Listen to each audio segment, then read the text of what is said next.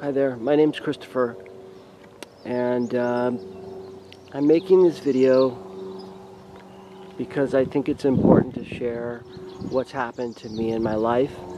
So let me, I don't even know how to start this video, honestly. Something's happened for me that is beyond.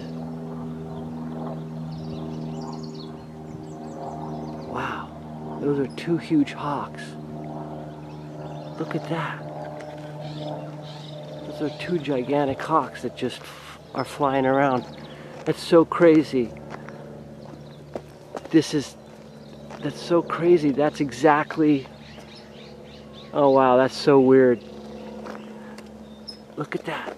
Those beautiful big hawks. It's so weird. This is exactly, it's so strange. Talk about synchronicities. This is exactly, oh my God, this is so important because this is kind of fits in exactly with what I'm about to tell you. God, I hope the camera caught that. So anyways, I'm out here kind of in a forest area near our house. And let me just kind of tell you a little bit about me. I grew up on the West Coast in a very famous family from the entertainment business. And I myself am, semi-known, but my family is like major well-known. And I'm in the middle of my life, let's say. And, I've been married for a while, for many years. Been sober. I'm sober a bunch of years. Grew up in this way where both parents were well known. Kind of had a crazy growing up thing. Not a lot of peace. Although I had great parents, there was a lot of craziness that goes with that kind of lifestyle, if you can imagine. Paparazzi times a million, people coming to try to kidnap us, a lot of scary shit growing up. And all through that, trying to be a kid and grow up and play sports and have a life and have girlfriends and, my parents doing their very best to have careers and raise us as kids. So that was my life. I grew up on the West Coast. Went to high school, went to college, did all these things. I've worked all my life. I've been in entertainment related field all my life. And like I said, been married a bunch of years. And so, basically about 7 months ago, in September, I'm at our house. It's in the middle of the day, clear skies. The city is delivering trash cans for us to have for our new trash cans for our house. And I'm walking down the driveway, and I get the trash cans, I pull the trash cans up, I'm carrying them up to the house, and I casually look up into the sky, and I see above our house, no bullshit, a couple 100 feet above our house, the size of a helicopter, not making any sound, what looks to be like a walnut, it looks to be like a giant walnut, the size of a helicopter. It's got pieces of metal coming out on each side like an X. And I'm looking at this thing. It's a couple 100 feet above our house. There's no sound. I know the difference between a plane and a drone and a helicopter. This thing is just basically hovering there in the air, no sound. And I'm looking at this thing, and I'm looking at it for 10 or 15 minutes, and I'm like, oh my God, this is, actually shorter than that. I'm thinking to myself 5 or 10 minutes into it, this is a fucking UFO. And as soon as I thought that, before I tell you that, so I'm looking at this thing, looks like a walnut hovering in the air, the size of a helicopter, not making any sound, has pieces of metal sticking out that look like an X on either side. I'm seeing the sun shine off one side of this thing, so I can see that it looks like metal with the color of you know, with the sun shining off one side, seeing that silver color of metal, the other side dark. So I'm watching this thing for 5 or 10 minutes, you know, and then I start to think, oh my God, that's a fucking UFO. And as soon as I see that, or say that in my head, this entire thing lights up golden and like LED golden color. And I'm watching this thing for literally like 20 minutes. And the more I'm saying to myself, oh my God, there's a fucking UFO in my head, the thing goes from totally golden now, like an LED golden color, to doing patterns of golden light. Like if you look on a computer screen and you punch in sort of hieroglyphic sort of type of symbols, it's doing that on the face of the craft in golden patterns. And I'm totally fucking blown away. I'm watching this thing for 20 or 30 minutes, literally 20 or 30 minutes, and you know, and I'm like thinking, oh my God, this is fucking amazing, but yet I'm also thinking I got to get back to work, and I'm torn because this is the most amazing thing I've ever seen in my life, but yet I got to go back to work. So the thing slowly starts to drift off into the sky, into nothingness, and I was totally blown away. I picked up the phone, I called my mom, you know, and this is a woman who I've been super close to my whole life, you know, and I told her what I had just seen, a UFO, and she was, and the reaction that I got was, you know, a concerned reaction, trying to be loving but concerned, and worried about me, like I had just lost my fucking mind. So I basically tabled that conversation, and I sort of like, yeah, it was great. You know, I sort of backed off of the excitement because I was shocked by the response. And, you know, I told my wife, she had the same basic response too. And let me just say a little quick sort of backup piece of information. About a year earlier, or 2 years earlier, I had seen the Stephen Greer film, Sirius. And I was totally blown away by that film. Just loved it. I mean, really loved it. And so much so that I made contact with Stephen Greer because I thought it would have his life would make a great reality show. And so we talked and we connected. And I thought I had him a deal for the show, but he ended up not wanting to do it for his personal reasons, which is fine. I totally got that. And moved on. And so then a year later, I see this movie, the next one, the Unacknowledged movie, which even blew me away more. And I totally, absolutely loved the movie. Sorry, I'm here. There are people walking everywhere.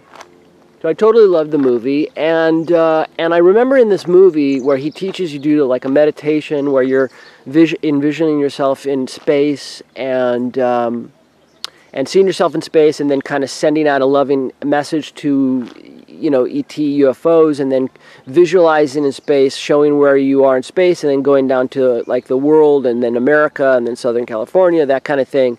And so when I had that, so cut forward, like, you know, a year later, I'm having this experience, which is totally blowing me away, right? So the next day, basically, I went out and I bought myself a laser pointer, which is something that Stephen Greer suggests to make contact. And I remembered the meditation. And so I go out that next night, and I go outside of our house in our garden, and I do the meditation, and I do the little signal of laser in the sky, and holy fucking shit. But, you know, like 10, 15 minutes later, I'm having these flashes in the sky, again, the size of a helicopter, like a perfect circle, like 1, 2, 3, 4, and then I'm like totally blown away, excited. I yell for my wife to come outside. She runs outside, and this thing does 10 or 15 more flashes, and she's looking at this thing going, I don't know what this is, but I'm going inside. And she was freaked out, you know, which I totally get. And so I'm just like, you know, completely amazed and just like totally blown away. So basically, so I was so on fire now because of that. you know, those two experiences, because I have never in my life had experiences like that. I have never been a paranormal guy or a science fiction person. I mean, I like Star Wars, you know, these kind of things.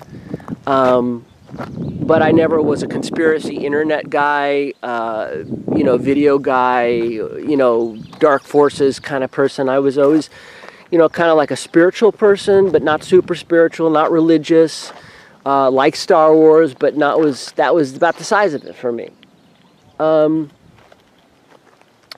So basically, I was totally blown away by those two experiences, and you know, and I wanted to have more contact, you know, and I had bought this laser pointer. So those two things happened in September, those 2 days in a row, and then basically what happened was that after that night, literally almost every night, I was having these contact experiences where I would do the meditation and I would do the laser pointer, and I'd have the craft fly over literally and do the signal. Now see these hawks in the sky right there? Since this has started happening, there have been hawks literally everywhere I go, and there have been hawks literally like flying. I walk out of my house, and I swear to God, this happened a bunch of times. A hawk would fly literally over my head, touching almost my head with its claws and flying in front of me. And in some of these experiences, the craft, I would see like a shadow of a craft, and it would be in the shape of a hawk.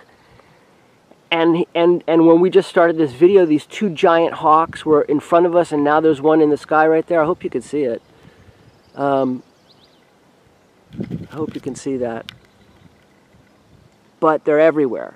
And I really think hawks and owls are connected to these things. So basically, this has been happening every night. It started happening since in September and would happen every night. And, you know, I would have to do the meditation and do the laser thing. And, but then, and I would always go out at dusk, you know. But then what happened is, after a couple months of that happening, it kind of moved forward.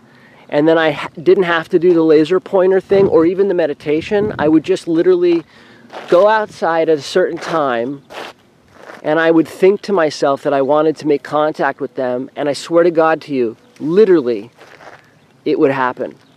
And then it started moving forward. It started moving forward where the craft wouldn't signal anymore, but they would fly like maybe 1,000 feet in the air. I'd see a craft zip across the sky, and then something would pop out of it. It would be like a golden orb would pop out of it and fly all the way down from the top of the sky, 1,000 feet up, literally over the top of my roof. I'd be standing in my driveway outside at night. This thing would literally come all the way down to the top of my roof, about a foot above my roof, and it would sit there with me, you know, and for about a minute, and it would slowly go invisible, but I could tell they were still there. There would also be white orbs that would like do that too out of these ships, and there would be some like pale sort of blue ones.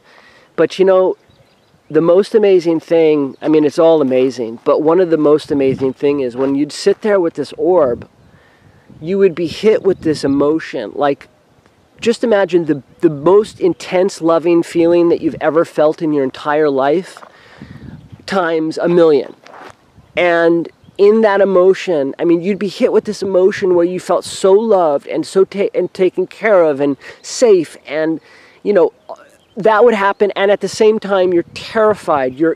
I mean, I was so fucking scared that I thought I was going to get eaten or taken away. I didn't know what the fuck was going to happen. But in this emotion would be information that would be laced into the emotion. So you'd get hit with this big hit of emotion, like you were almost intoxicated from this emotion. And in this emotion would be images and would be information. And I'll talk about that later in other videos. But it was crazy. And so that went on for... It's been going on for now 7.5, 8 months. That was the first 3 or 4 months. And then it progressed even further from that point where, you know, they would now, I wouldn't have to signal them or meditation, or they wouldn't even signal themselves. They would just basically come down as an orb and then start to do all these crazy things. Like I'd be standing in my driveway and literally, like, let's say, you know, maybe 10 feet up, 10 feet in the sky, from this direction to that direction, literally out of nothing, you'd see sparks, like electric sparks, and a fireball that looked like a comet the size of a baseball would be like go and fly across your peripheral vision, and that would be golden or white. And all these different kinds of things were happening like that, you know, all kinds of bumps and bangs in the house, just all kinds of stuff. And meanwhile, the entire time, you're literally getting these messages in your head. It's not like a booming voice, but it's like this subtle sounding message, like a voice that's kind of in your own voice. And I ask myself a ton of times, like, this could be me, you know, answering for myself. And, you know, again, this is all me assuming stuff. But, you know, whenever I would have these exchanges, I would ask questions and they would answer us and we, not, you know, and I was really trying to monitor how I thought. And the responses would always come back us and we when I would ask these questions. And the wording were words that I never choose. And so one of these days, about 3 or 4 months into it, I said, okay, if you're real, you know, give me something that I have no idea about, that I've never heard. And this word, I'm driving back from, you know, the ocean area to our house, and this word pops into my head, biocentric. So I Googled it, I wrote it down, I Googled it, never heard it before. And I wrote it, and I Googled it, and what I found out was, you know, a couple things, which totally fucking blew me away, which the world's leading stem cell researcher, Dr. Robert Lanza, has just written a book called Biocentricism, which they're calling a genius piece of work, reimagining humanity's connection with the cosmos, and that how consciousness, everything is conscious, and we are all connected, and through consciousness, man is connected to everything, opening the gateway and the doorway to the cosmos and beyond. I'm not giving it a good definition, but something like that. And it was exactly on the topic, and, you know, oneness and all these messages that I was getting, and it was just, you know, crazy. This whole experience has been really isolating, you know, in a weird way. I'm not a crazy person. I'm very sane, but you feel really fucking crazy going through this because you can't share it really with anybody, you know, because you feel, you know how it sounds. You know how stuff sounds. You know all of that. And you can see the reactions on people's faces when you tell them stuff, when you dare to tell them stuff. It's just, you know, they look at you like you're a fucking Fruit Loop. So basically, you know, I mean, and during this whole process, I was terrified. I would have an experience and run in the house 2 seconds into it, and you know, and that never came from them. It came from me. And I think I've gotten past that now, you know, and there's a lot more I can say on the subject, but it's even advanced even more. And now basically it's all about consciousness. And, you know, you know, about a month or two ago, I started looking out our window at night, and I would see all these flashes of light, look like dark shadows flying around. And that went on for a week or two. And then I started seeing hundreds and hundreds of orbs that were these dark shadows, and that went on for a week or two, but not clearly. And then it got clearer, and I would see orbs, and I would see this looks like animated whiffs of smoke flying with the orbs, flying around all my faces and my peripheral vision. I would start to see, you know, dots of golden and green and red light with electricity sort of energy around it. And all of this stuff with my eyes, and now it's become to the point where wherever I look, if it's a little bit dark, I see these things. And so, you know, my feeling is that it's a process that they take you through if you're willing to learn. And then honestly, it's not about spaceships or UFOs or things in the sky. That's just to get our attention and to kind of indoctrinate us into this experience. And I can tell you from my understanding, it's all assumption, that intention is everything. Meaning how your intention is everything in terms of having this experience or not. There are no dimensions. There is no separation. They're not coming from some other place into our space. That's all bullshit, in my opinion. My opinion is, and this is assumption, that they're here, we're all together, there's no separation, there's no dimensions, there's no this, no that, it's all together as one soup. They're here, everything is here, all the energies, everything is here. But what it is it's about perception. Is that it's layers of perception that the person has to go through, consciousness, perception, the ability to see. You know how it starts is you have to be willing to say, okay, what the fuck? Let's just imagine for a fucking second that even 2% of this is true. So you have to go out into the night and start out with that kind of feeling inside of you, intention. And then you have to be open to the possibility that maybe this fucking shit could happen, but with a real, true, honest intention. You go out like that with your heart connected to that sort of state of mind. And if you do that, then the doorway opens. And then if you can hold that intention, the doorway slings wide, wide open, and you walk through it. And then you start to go into this process of being taught about energy, oneness, connection, and how vital it is, you know, that to understand that we are all one. Earth, sky, water, land, human, animal, beings from another world, energy beings. We're all together. We're all one. And we have to take a serious step back at how we've been doing things and really realize that it's vital to be conscious of every second choice you take to try to figure out how, as a collective, how to heal each other, heal the planet. Realize that man does not have any kind of right or privilege over any other being. Whether it's a piece of dirt, or an animal, or a bird, or a being from another world, or the earth or the sky, these things are hugely important. I mean, that is my assumption, what I'm getting from these experiences. And it's about a biocentric philosophy, point of view, way of living.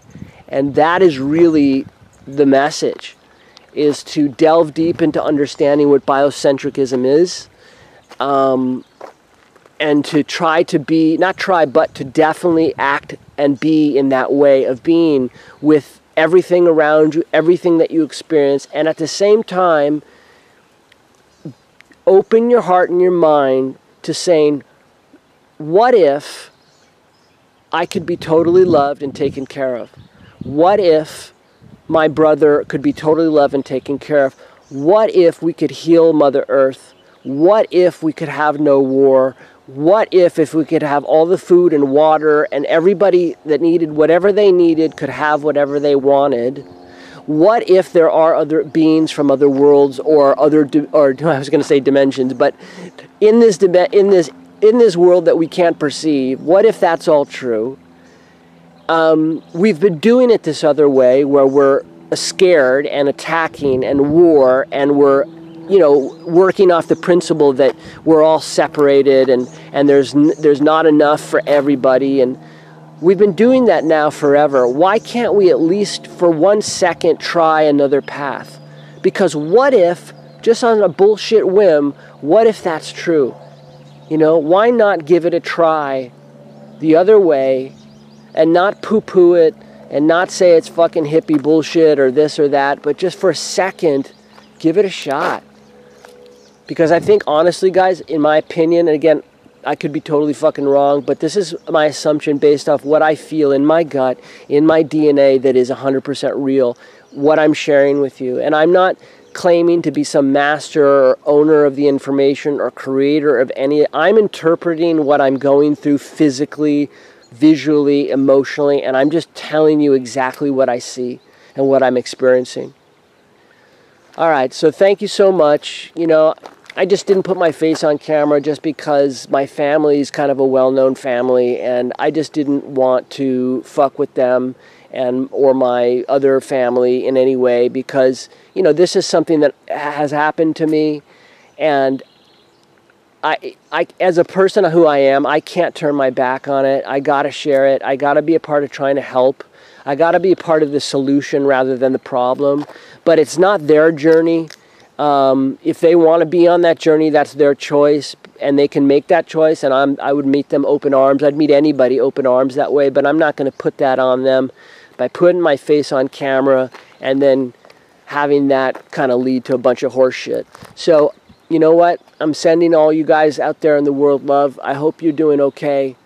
I want you to be happy. I want to be happy. I want to be safe and connected and protected, and I want all of that for you too, and for our earth and for our world. And, you know, and fuck, I grew up fighting and into martial arts and all that bullshit. It's not bullshit, but I mean, I grew up some other kind of person. But this experience has really, I mean, I was never a bully or any of those things. I was just a normal dude. But, you know, I liked watching, you know, the fights and blah, blah, blah. You know, so, but this experience has just kind of opened me up, and it keeps on happening. And that's the weird part of it is that you have this experience, it's like, holy shit, from another world kind of experience. But then you have to wake up and go to work and do your taxes and eat food and take care of your wife. And then you start to believe, well, maybe I was daydreaming, or it was fucking fantasy, or who knows, you know, somebody slipped me some drugs or something. But then it happens again. You know, and now it's happened so much for so long that it's real. And so, and now I know every second counts, and every choice we make counts, and it makes for a better world or a worse world. So I want for all of us a better world. I want for all of us to be one connected family with everyone, you know. And so that's the point of why I'm trying to do all this stuff. All right, so sending you love. Hope you guys are good. Take care of yourself. All right, bye.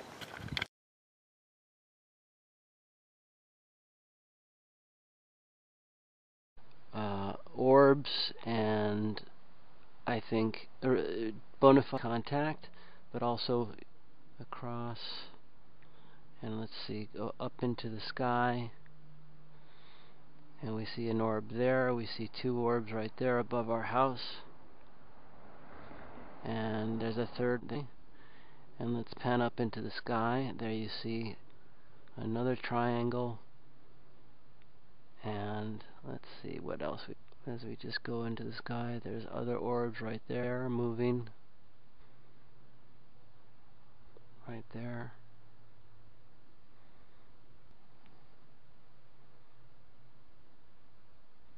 There's orbs everywhere. Let's go up into the sky a little, and we can see an orb there traveling. There's a triangle right there. This is every night for 7 months. And let's go up a little higher, up a little higher. Right there, look at that. And let's go up a little higher. Look at that right there. And then you'll see orbs fly right in front of the camera, like that. They're everywhere. Look at that.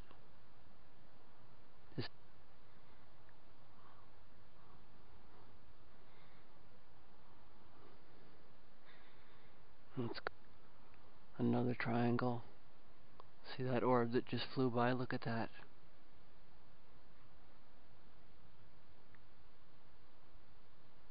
Look at that.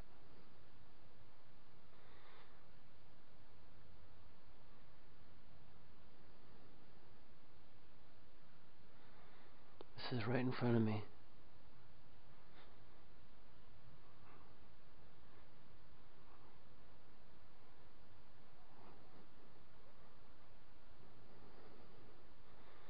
Standing in my driveway right now. Lost that one. Look at that. They're flying every night all around our house, all in the sky. And every time I put batteries, I just put fresh batteries in this night vision camera. The batteries get drained within 2 minutes. Look at this. Look at that. Look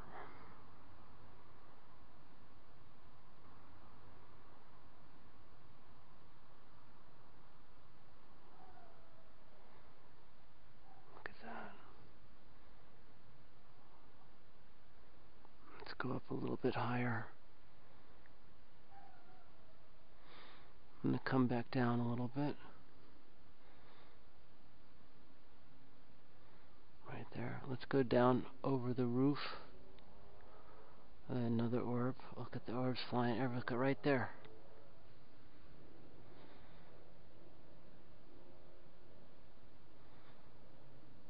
And that's the roof above our house. That's the tree. There, do you see that?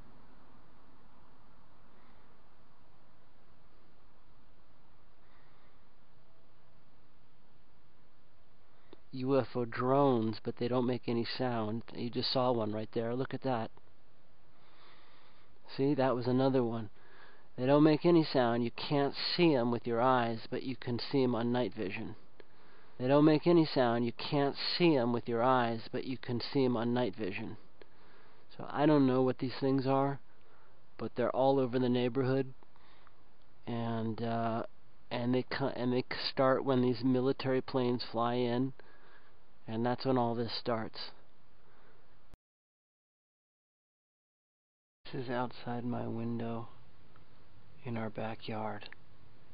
This is some kind of craft flying around in our backyard.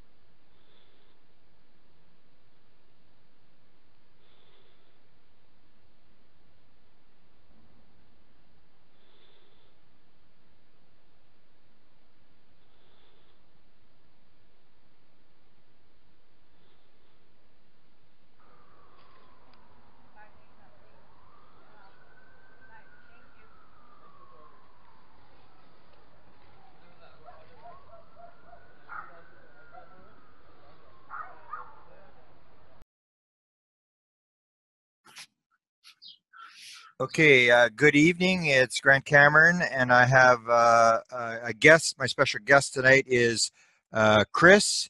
And I met Chris about, I guess it's going back a number of months now. He contacted me with a series of experiences that he was having in Los Angeles area, Malibu. And it was quite a lot of stuff he was seeing. He thought maybe he was going nuts. Wanted my opinion, and so I've sort of been in contact with him, and things have sort of ramped up. Chris is a sort of a comes from a pretty well-known family in LA, so as we've discussed before, we'll ride the anonymity thing until it falls over, because I think it will distract from the story. But so we'll just introduce him as Chris, and we'll go through his story, the messages, and this video thing that has started. So that's a project that's just starting, but let's start from the beginning and go from there. Welcome, Chris, and thanks for taking the time to talk with me, and thank you for coming forward. I know you're in a sort of a difficult position, who you are, that you've sort of decided to sort of out yourself in a small sense. So welcome. Thank you very much, Grant and Desta. Thank you both of you guys. Yeah, I really appreciate being with you, the help that you're giving me, and it's just really great to be able to connect with you about what's going on, because it's crazy. I mean, it's amazing and wonderful and crazy, but as everybody knows who's kind of in this world, who has these experiences, most people don't want to hear this from you. They're just basically not interested. Yeah. So it's great to have an outlet to be able to share and connect with people. Thank you. Oh, okay. And so you, in your life, you really didn't have any sort of bizarre experiences until what, 6 months ago, is it now? It's actually going on, I think it's like 8 months now, but Okay. no, in my entire life, never, ever, ever, ever, ever. I mean, I have a wonderful, fabulous, kooky mom who's also in this world, but a great mother, spiritual, but not overly, into Chinese medicine. I mean, but that doesn't constitute seeing ghosts or spaceships. Yeah. But no, and my dad is not at all. My dad is like, a man's man type of guy in the entertainment world, doesn't even believe, think, or ever talk about it. So it's just straight business and normal stuff. So no, yeah. So that makes it a little bit tougher for you as well, is that, and I think that's common with experiencers, is that you really usually don't have much support around you. It's not like everybody in your family is cheering you on. It's kind of a difficult position. So let's go back to, how does this thing start for you? It starts, say, about 8 months ago. Describe the situation. Yeah, I think it was an interesting couple synchronicities that happened. I had, prior to 8 months ago, I just been going along my life. I'm midway through my life. Hopefully, I live another 125 years. But and so a couple years ago, I come across the Stephen Greer documentary, Sirius, and I watched this thing, and it wasn't like I had watched UFO documentaries prior to that. I mean, I have a friend. My friend Kevin Burns owns a company called Prometheus. They do Ancient Aliens and all these different shows, and I've seen those shows and I love them. They're great, but I wasn't like watching these things ever really. I mean, if I passed them on the TV, then fine. I'll watch them for 20 minutes, an hour, whatever. But that was it. My life didn't consist of thinking about this area at all. That being said, I think when I was a little kid, my mom gave me a book of the Billy Meyer thing, which I thought was cool. But that was it. So basically, a couple of years ago, I ran across a Sirius documentary, and there was a connection for me for some reason. I was just like, this is amazing. I mean, I was just like, kind of on fire about it. And so I called up my mom, who has have a very deep, close relationship. She's an artist. Her husband's an artist. And I was like, you got to check this movie out. Showed it to them. And they were like, yeah, it's okay. I mean, they just totally had the opposite. And so I was like, okay, all right, cool. So that was it. And I remember feeling kind of like, wow, am I so off the mark with this thing? But anyways, but I loved it. And then I remember hearing that he was going to do another movie. And then I think it came out and I saw it and I was just absolutely loved it. I thought it was amazing. So I was so now on fire after that, that I thought it would be a great idea to do a reality series with Stephen on his life, because he was talking about how all the government wanted to like kill him and all these different things. And I didn't really know much about this world. So I tracked Stephen down. We got together on the phone multiple times. I had spoken to a couple people who run some of the bigger networks, and I thought there was going to be a deal, and it ended up not happening because Stephen felt, that at the end of the day, it wouldn't be something that would work in his best interest because of the nature of this world.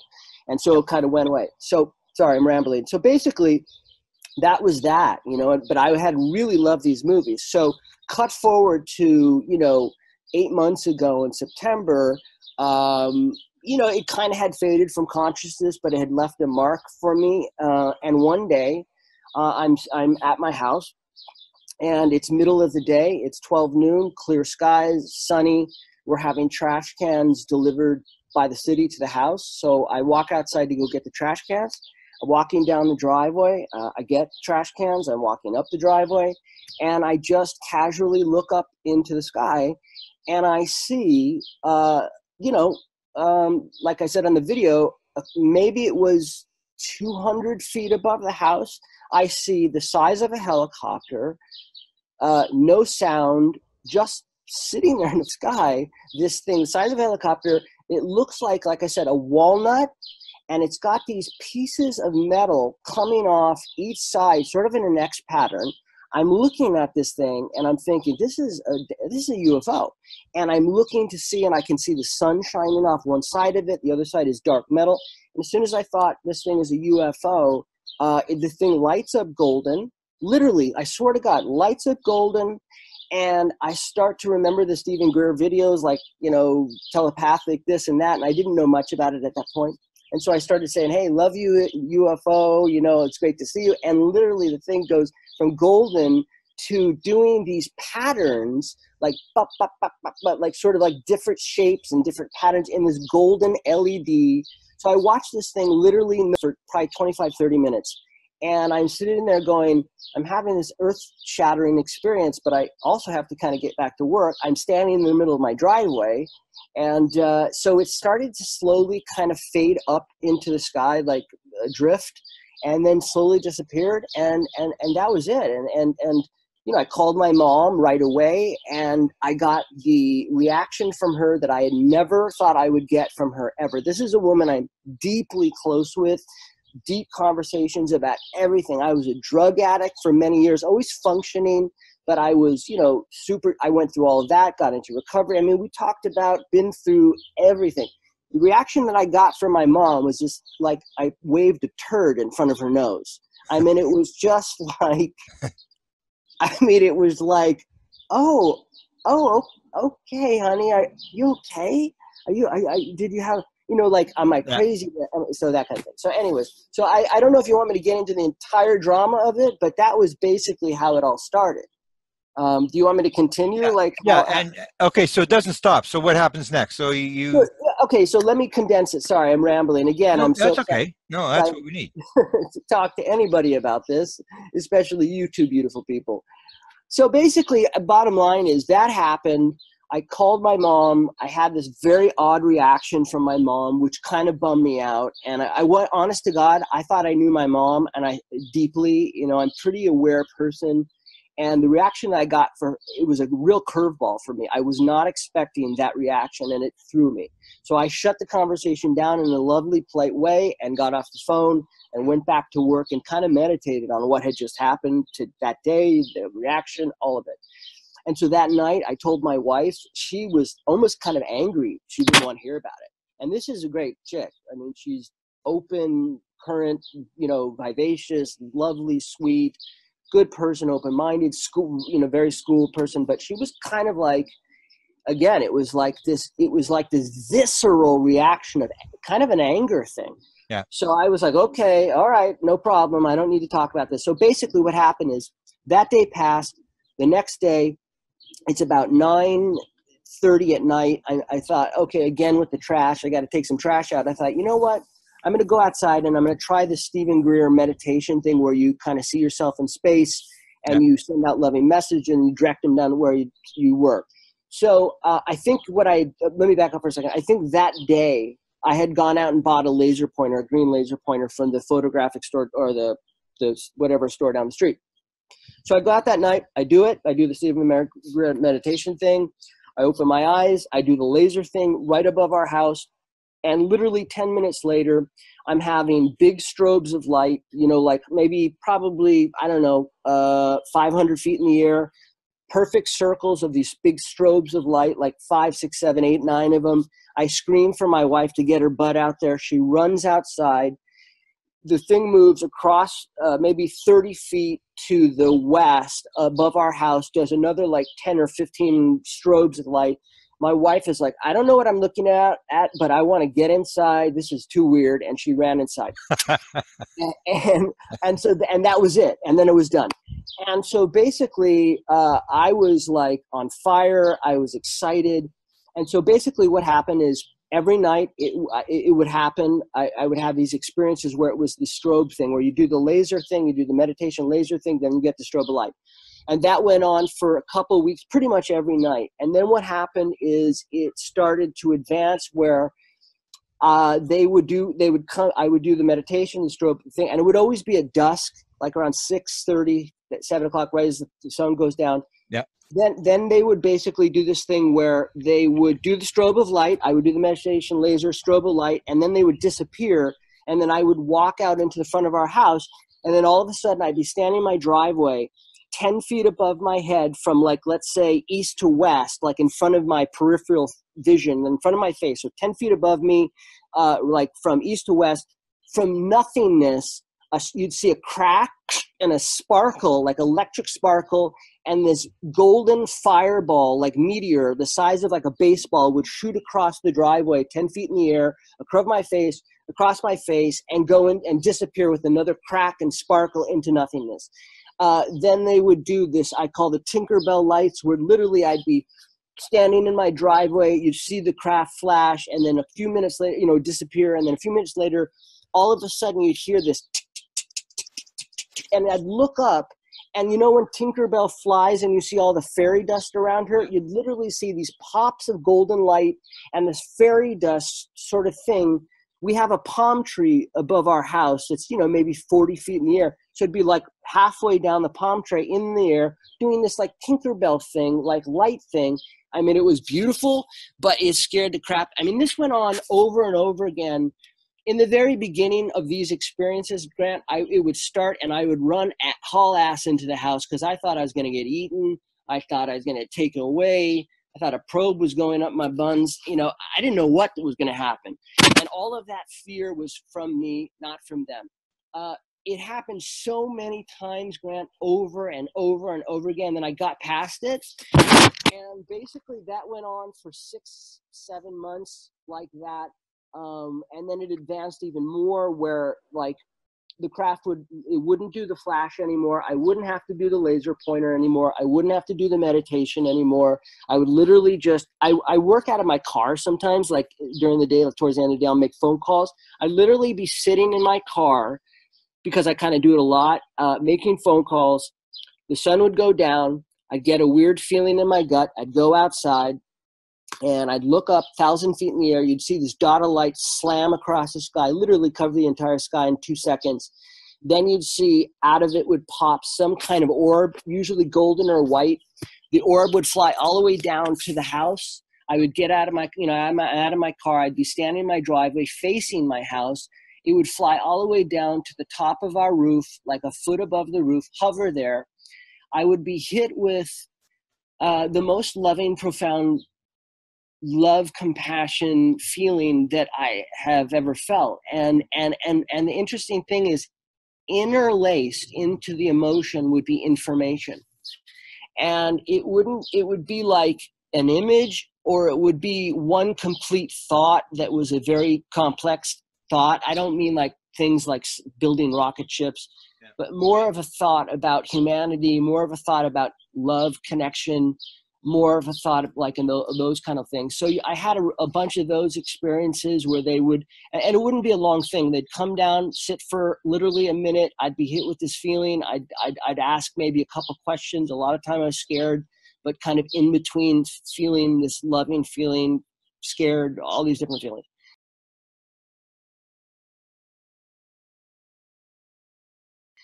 So I got all past that. We did that for a little while. Probably a couple months into it, I'm backing up a little bit. I'm driving back. This is after a bunch of experience. I'm driving back from the beach to the valley. I'm going through Topanga Canyon. And I said, okay, if you're real, give me something. And I all of a sudden a word came into my head, biocentric. I had never heard the word before, ever. I wrote it down. I Googled it. I had found out that, what it meant. But more important, not more important, but as important, Dr. Robert Lanza, the world's leading stem cell researcher, had just come out with these books called Biocentricism and Beyond Biocentricism, which basically is you know, how everything is conscious, humanity's connection to consciousness, opening up the gateways to the cosmos and beyond. And I'm not doing it, but so it was this, and the definition of biocentricism was like, everything is conscious, all beings have equal value, man doesn't have the inherent right over any other being to dictate any kind of sort of like process or killing or whatever, that we're sort of all connected, and it goes deeper than that. But it was a very profound thing, exactly what I was getting from this experience. So what I got from that is they wanted me to do a documentary about Dr. Lanza's work, about biocentricism and consciousness in general. So I didn't know Dr. Lanza. I don't have any relationships in the scientific world, but because we have this family and this, you know, business entertainment, I think I was able to open some doors. I was able to get a hold of Dr. Lanza. I cold called him one day, and he didn't answer. I left him this really long message, which basically I told him I just dumped the story on him. And I thought, you know, I got to be honest. I can't bullshit. I can't code it, not code it, but I can't couch it in any kind of, I got to just tell him. So I laid it on him, and the dude called me back, and I was shocked. And he called me back, and he said, look, Christopher, I'm a scientist, but I can tell you that all of this sprang from, let's just say,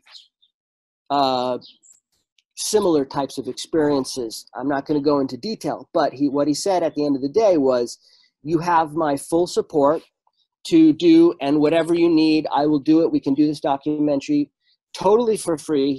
He's doing it. And he put his assistant on it to do this incredible outline about how to roll out biocentricism throughout the I mean, beyond the pale of what he should have done. When somebody's coming to him to do a documentary about him, normally how these things work is you have to pay money for rights, you have to do this, you have to do that. None of that. It was like, yes, yes, yes, yes, yes, yes.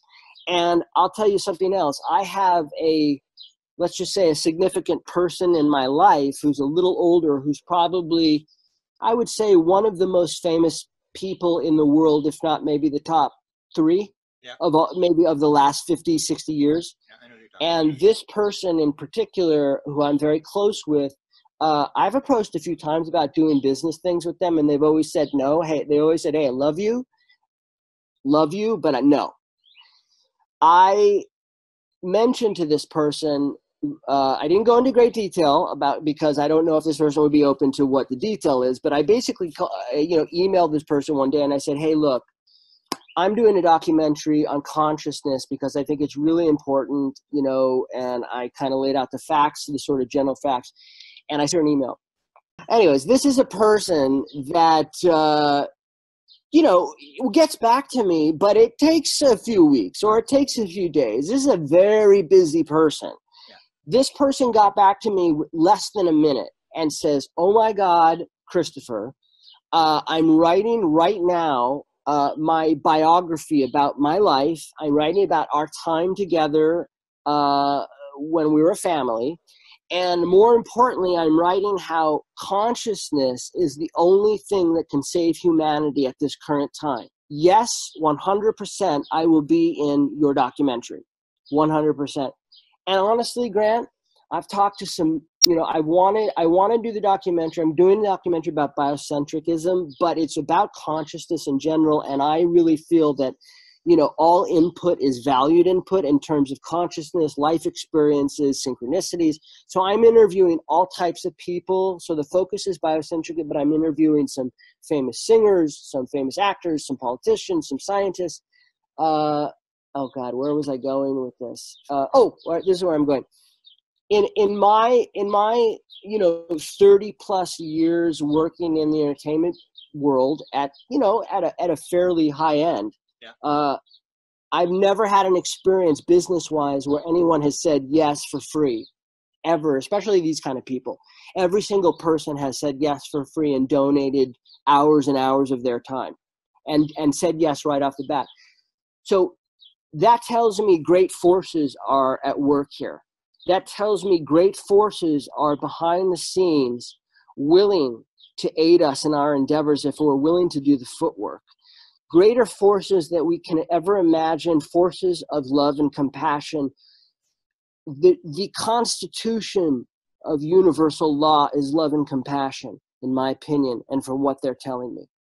And all we need to do is be willing and have even a halfway bit of an inch of door open in our spirit to be willing, even if 97% we think is total horseshit. If 3% is willing in an authentic way and we're willing to do the footwork, great forces of love and compassion are coming to our aid, period. Wow. And they're already in motion in a groovy sort of way. So, right, look, Grant, this is what you're saying. This is what I'm getting from them, which is this. Everything you just said is 100% bullseye. Both you and Desta are doing amazing work, groundbreaking work, period. Love it. What they're telling me is this, is that biocentrism is the basis alphabet in terms of understanding, knowing, communication, ways of thinking, ways of being, how things are in all the universes.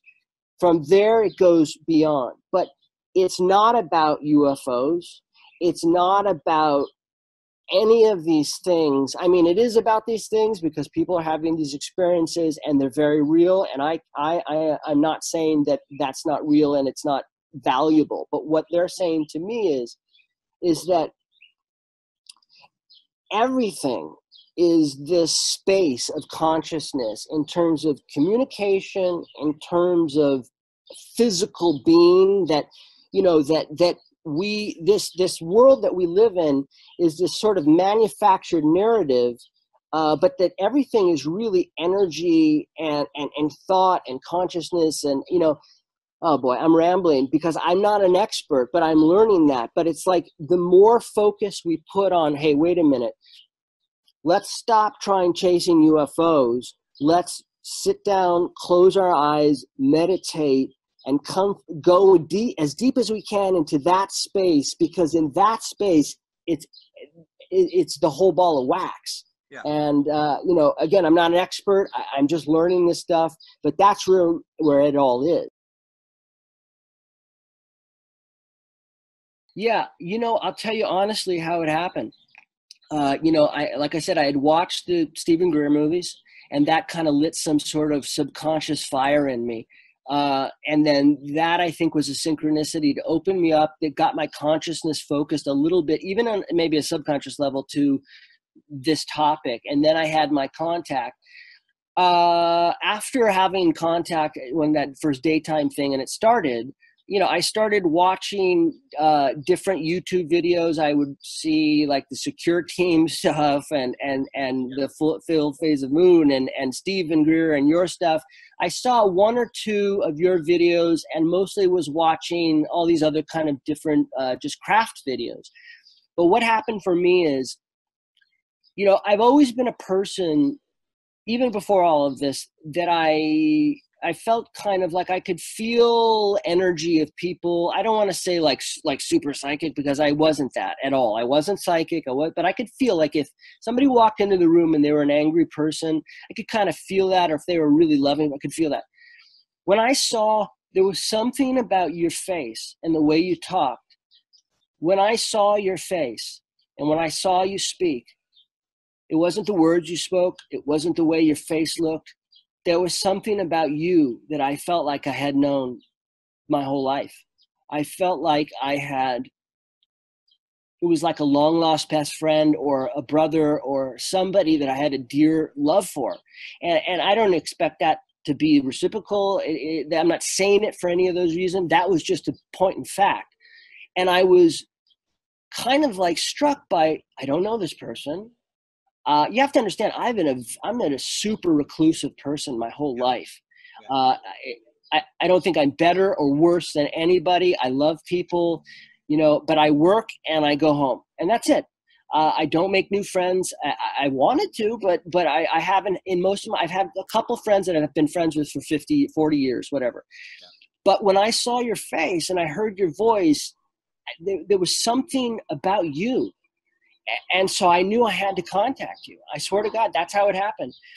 And when you called me, I was so excited and and I said to my wife, why am I so fucking excited to talk to Grant Cameron? I don't know this guy.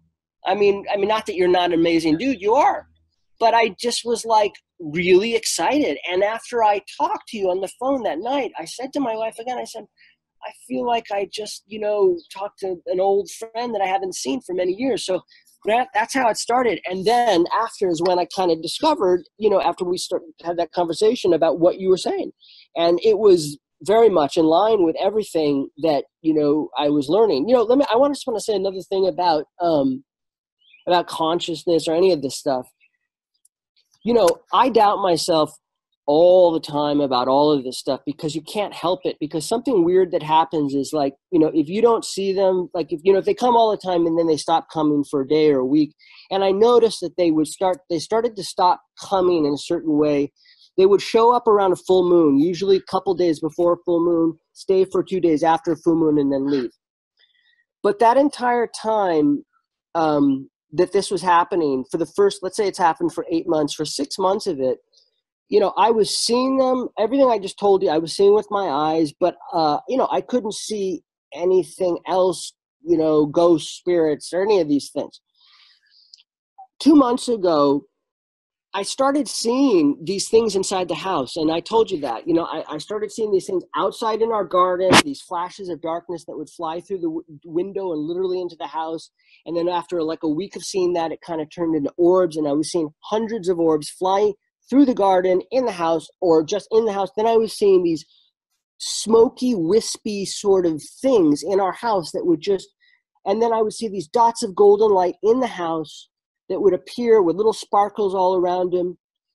Now, I wasn't seeing that for almost 50 years of my life up until 2 months ago. So this has been a progression, but what they're telling me is, look, Christopher, it's not, we showed up as UFOs to catch your attention.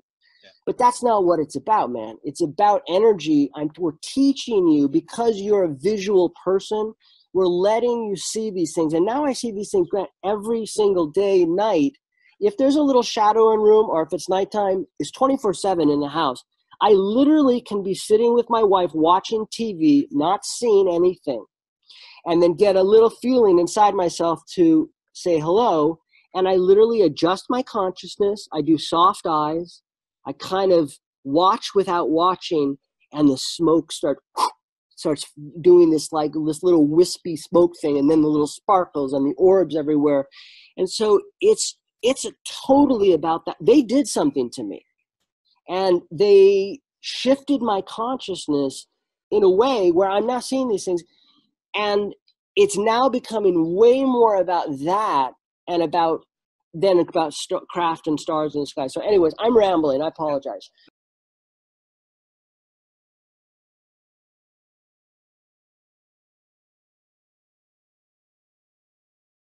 Yep, I do have a name for him. I'd prefer not to say his name right now, but yeah. No, okay, you don't have to. But I'd like to hear this message about the fear thing, which you told me about. Yeah, absolutely.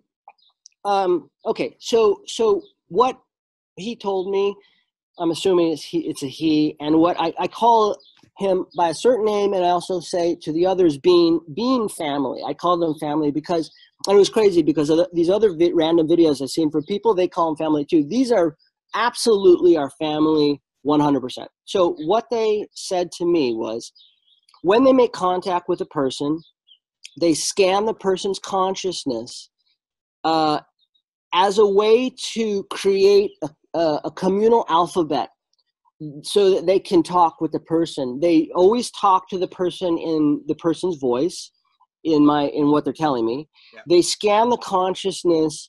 So so whatever that person's collection of memories are, feelings, thoughts, and emotions about life, themselves, people, movies they've seen, just everything. They scan all that information, and then they use that as a common language alphabet to communicate with that person so that that person can understand, and there's mutual ground to connect with and have an ongoing relationship with, so that it's not totally this foreign thing starting up.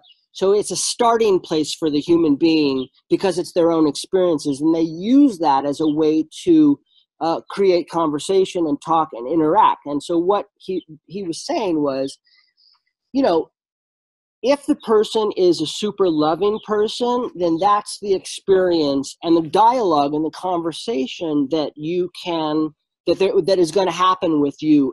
And that relationship is going to be that type of relationship. If the person is a super fearful person, then they're going to use that information as a way to communicate and also teach you lessons.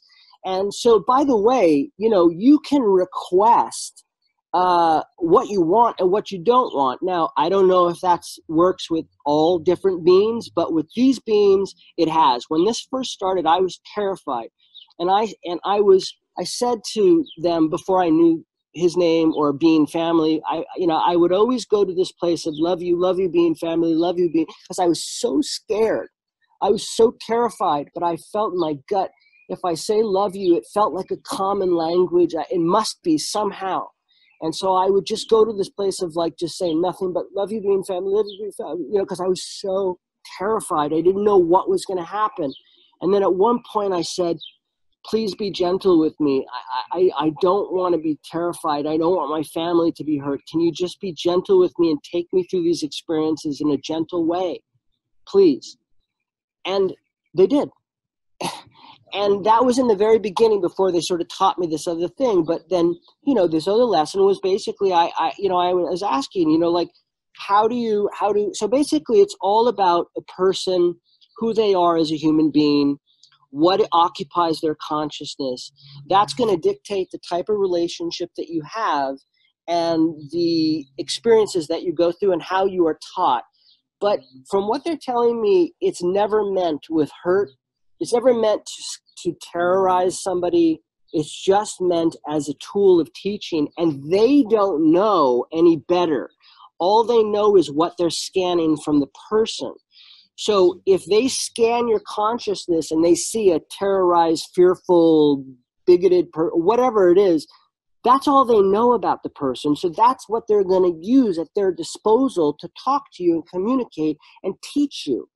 They don't know that, you know, so I'm sure they know, but in terms of dialogue, that's what I'm assuming from what they're telling me, that's what they assume works best for that person. So that's how they teach. Yeah. So I think I'm a pretty loving person. I mean, I'm certainly a flawed human being, but that's where I was coming from. And that's kind of how it's gone for me. And I also requested if they could be gentle, and I still do every day and night, and thank them. And, you know, there was a dialogue that happened. So basically where we are today is I talk to them every day and every night. It's not a big deal. It's not like this long conversation that happens every time, but literally I can get one-word answers or a couple sentence answers, but it's pretty on tap. It's like whenever I ask or want to ask a question. And I'll tell you something else really crazy. You know, they're still around, but they show up in different ways rather than big blazing orbs and, you know, craft flashing. They show up in a more stealthy way now. But there was a period of time where they weren't showing up at all in a certain type of way. I was still talking to them every day. I was still seeing all the stuff at night in the house. That's never going away. I'm changed forever in that way. Yeah.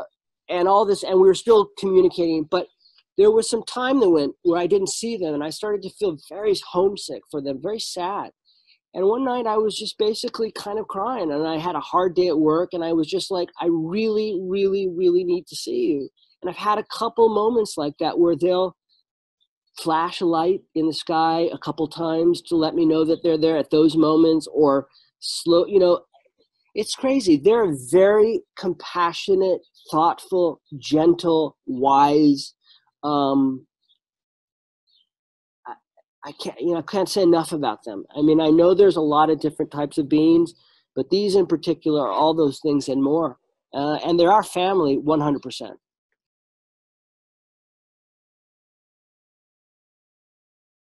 That's exactly correct. And that's exactly correct to even bigger picture. You have to take ownership of your consciousness. And you have to understand that your consciousness is physical material. That whatever you're thinking, you're creating actual physical material that's going out into the world and creating whatever it is that. So you have to take ownership of your mind, your thoughts, and you have to make a conscious choice to pick a direction in terms of how you feel and your intention. Intention is everything, is what they're telling me, and and that goes across the board and all. So my choice is loving and compassion. Yeah, but just exactly what you said in every area. I want to say Desta is amazing and Grant is amazing, and you guys are doing really great work, really kick-ass work. I mean, you guys are so on target. You know, and I can't go down the rabbit hole on secret bases and reptilian and all these other things. That might be true because you know what, guys? I wasn't seeing orbs and smoke beams and golden lights while I'm watching South Park with my wife up until 2 months ago, and I was seeing UFOs. But all I'm saying is all that stuff could be real, reptilian, and all these different things. Who knows? But I'm just, what I know is that I really appreciate the very focused, clear, amazing work that both of you are doing, and I really want to thank both of you again.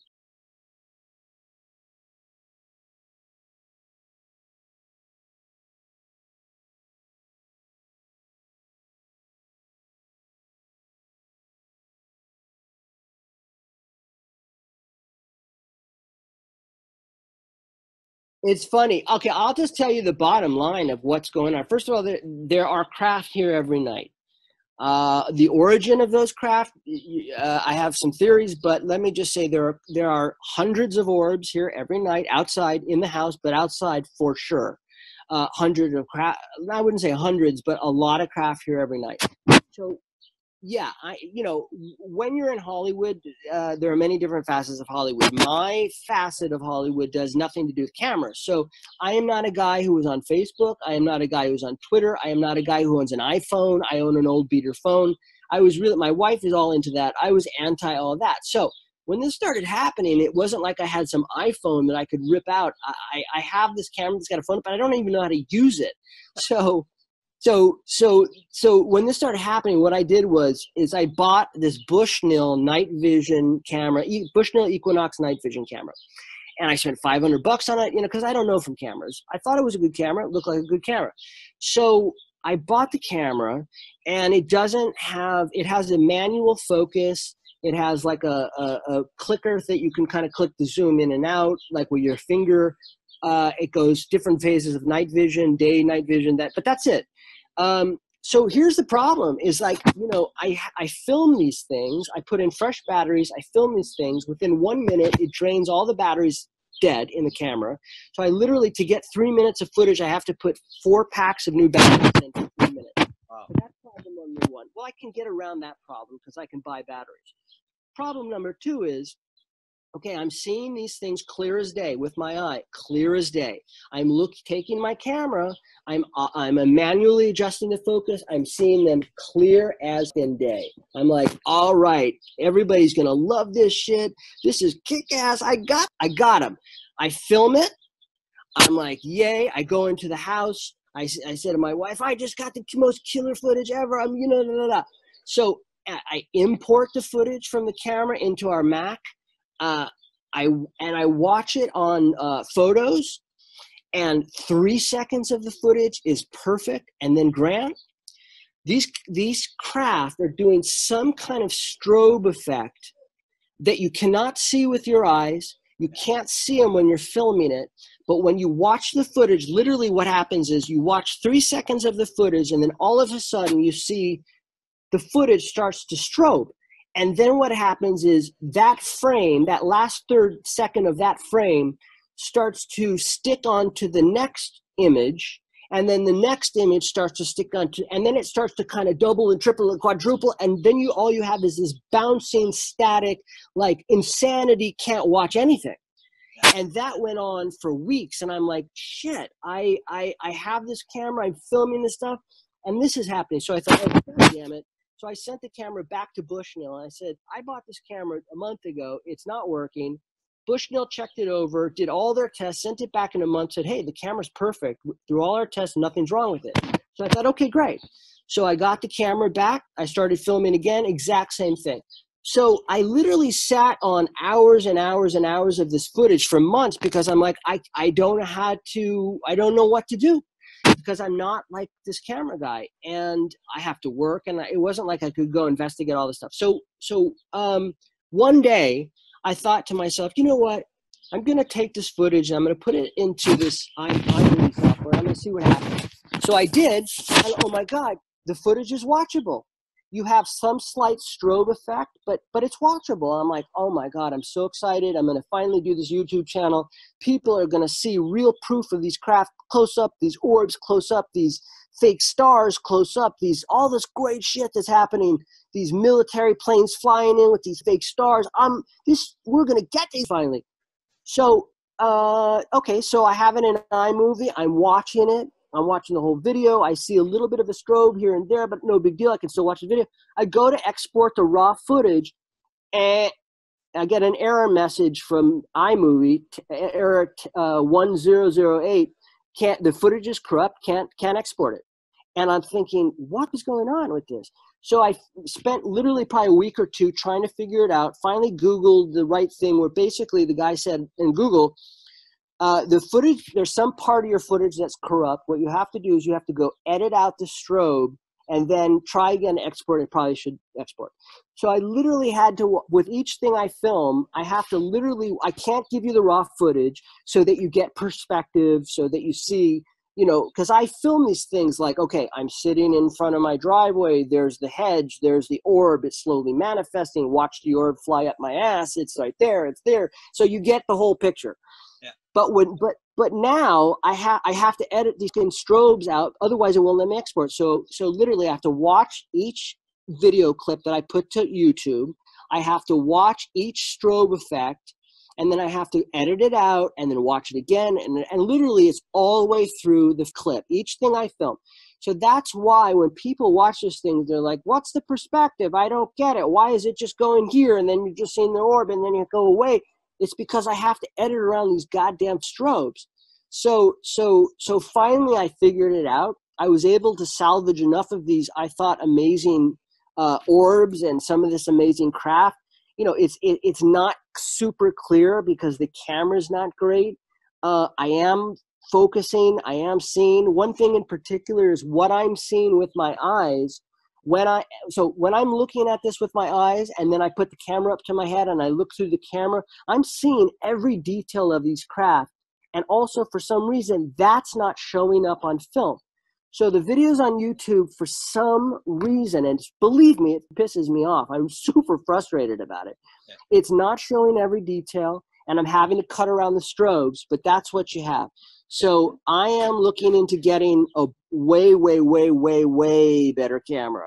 I'm going to pull out the big bucks, and I'm hoping that this camera is going to pull back the curtains once and for all. We're going to be able to look up the tushy of some of these craft and see every little detail. That's the only thing. Yeah, Grant, that's the only thing, man. That's the only. I didn't mean to cut you off. Sorry, I didn't mean to do that. But that's the really, because you know, at the end of the day, Grant, the message is, this is what the message is that we have to. This is what they're telling me. So biocentrism. But beyond that, what filming videos is fine, is what they're telling me. Hey, filming videos is good. It gets people thinking. Whether people agree or don't agree, that's okay too. Some people love you, some people love to hate you, but the bottom line is they love you. So what they're telling me is it's not about whether people believe it or not. It's just about getting them to think about it and talk about it. That plants the seed of consciousness change. Yeah. And what are they telling me? I was just going to tell you something. Oh shit, I forgot. Yeah, I remember what I was going to say. Let me say it really quickly and then I'll stop. You're right. Well, that's a great idea. But this is what they wanted me to say. And this is what they want me to do. Even if nobody believes me, even if they all think the footage is dog shit, yep, it doesn't matter, because the point is to get people talking about biocentrism, about consciousness, about all these amazing insights that all these different people are sharing on the subject. that plants the seed of it being potentially possible for everybody. That's helpful in getting us to that point where we're sort of, our consciousness raised.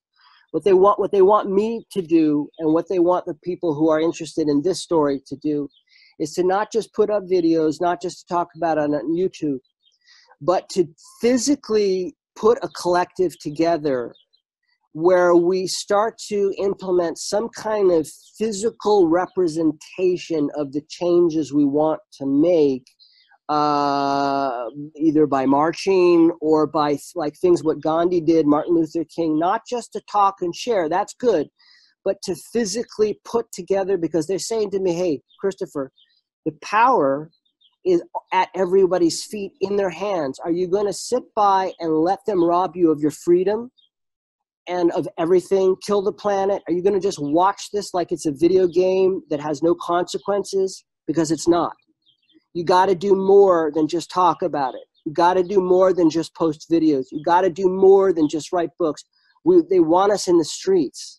They want, not in a violent way, but in a collective way, in a cohesive way, where we figure out how to move the agenda of unity, peace, healing of the planet, oneness, in a way where it has real physical political muscle, in a way that it has real change affected to it. That's an important aspect of it. So everything's important, but they also want to see more people do these kinds of things as well.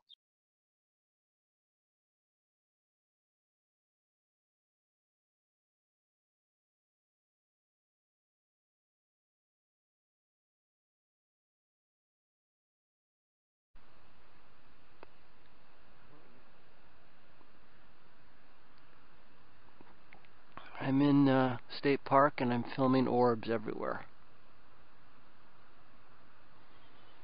Wow.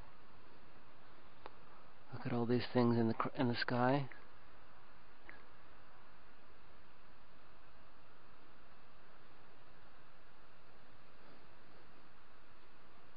Wow.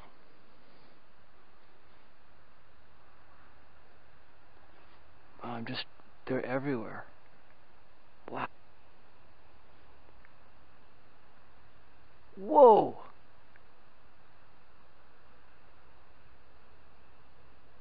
Look at that. Shit.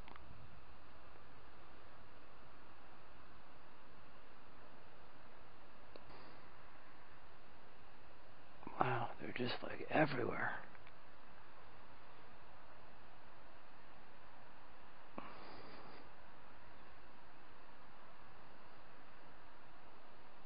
Wow. Whoa.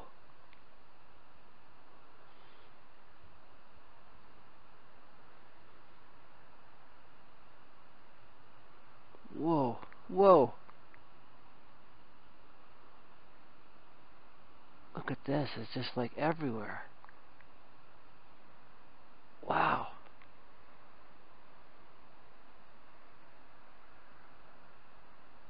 Whoa.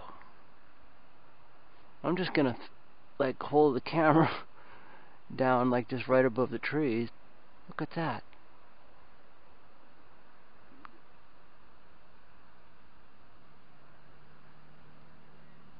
That's crazy.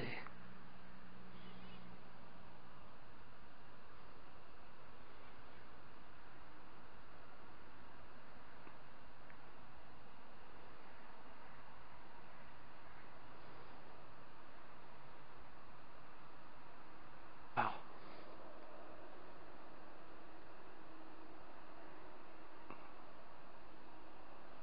Look at that. Look at that.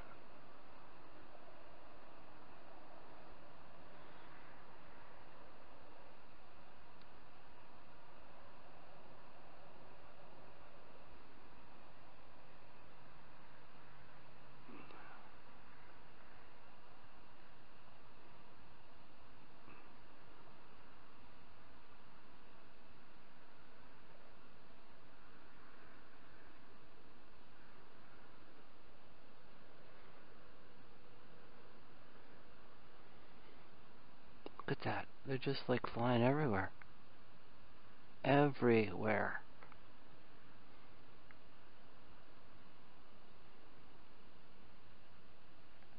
This is nuts.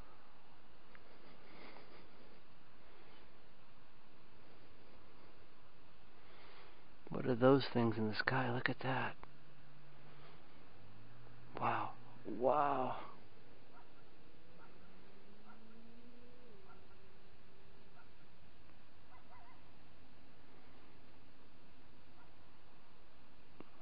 Wow.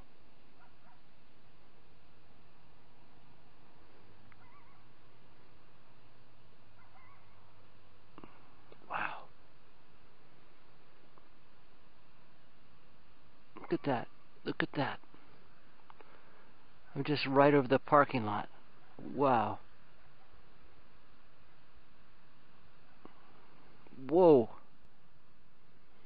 Whoa.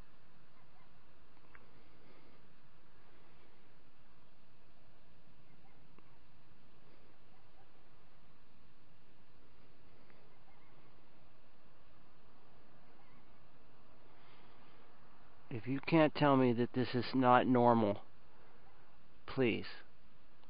What is all this stuff in the air flying all around? You see that? Holy shit.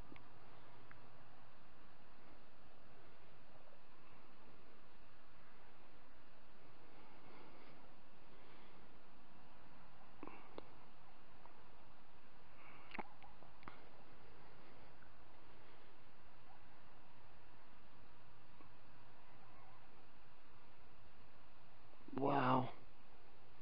Wow. Just everywhere, man. Look at that. Just passing by. Something's going on major, guys. What was the fuck? What is that? What was that flip-flop thing?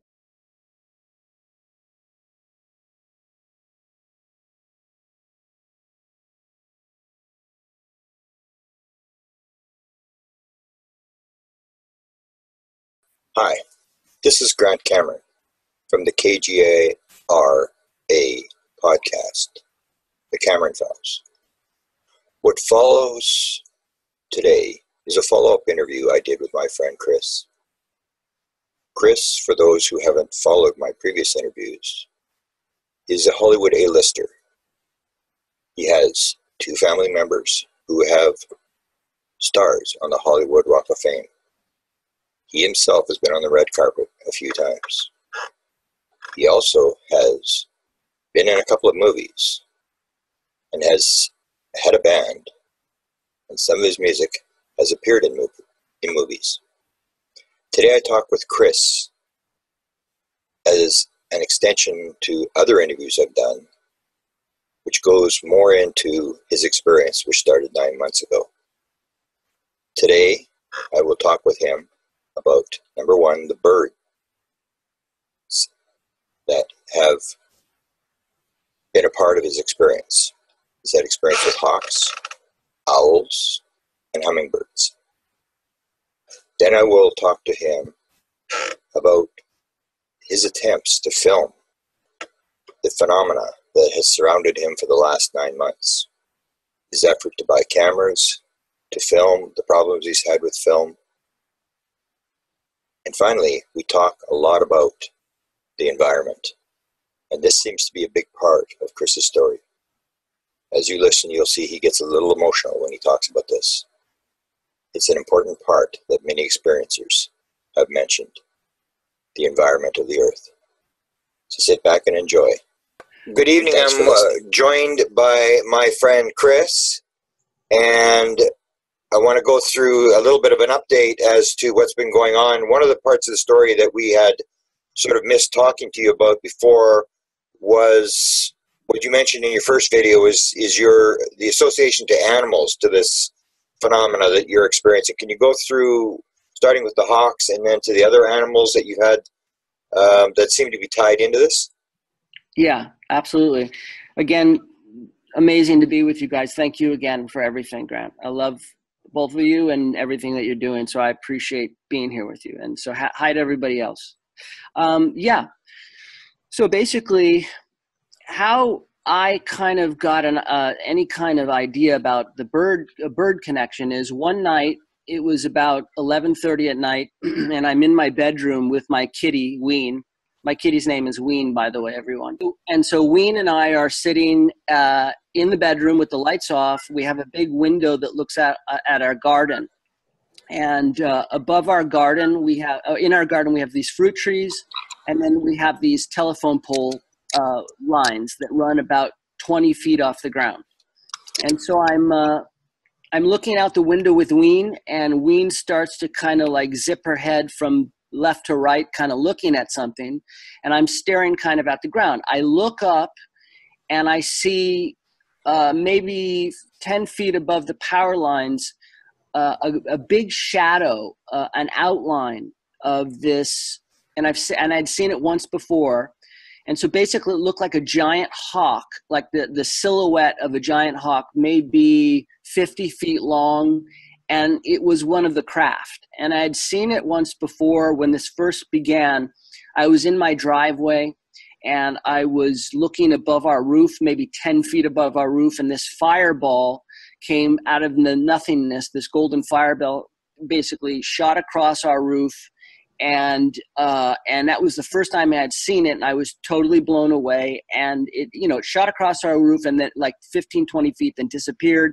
And I was in sort of like awe. And as I was sort of looking up to see where that came from, I had seen this big silhouette of a hawk. And I was like, what the what is that?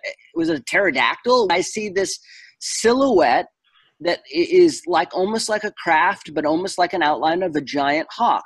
And so that was the first experience. So that night, Ween and I are sitting there, and she's looking around, and I look up above the power lines, maybe 10 or 15 feet, whatever it was, and I see this silhouette, and it was only for maybe 5-6 seconds, but I see it kind of like go off into the southwest direction. And by the way, when they come, they always come from the southwest in the sky.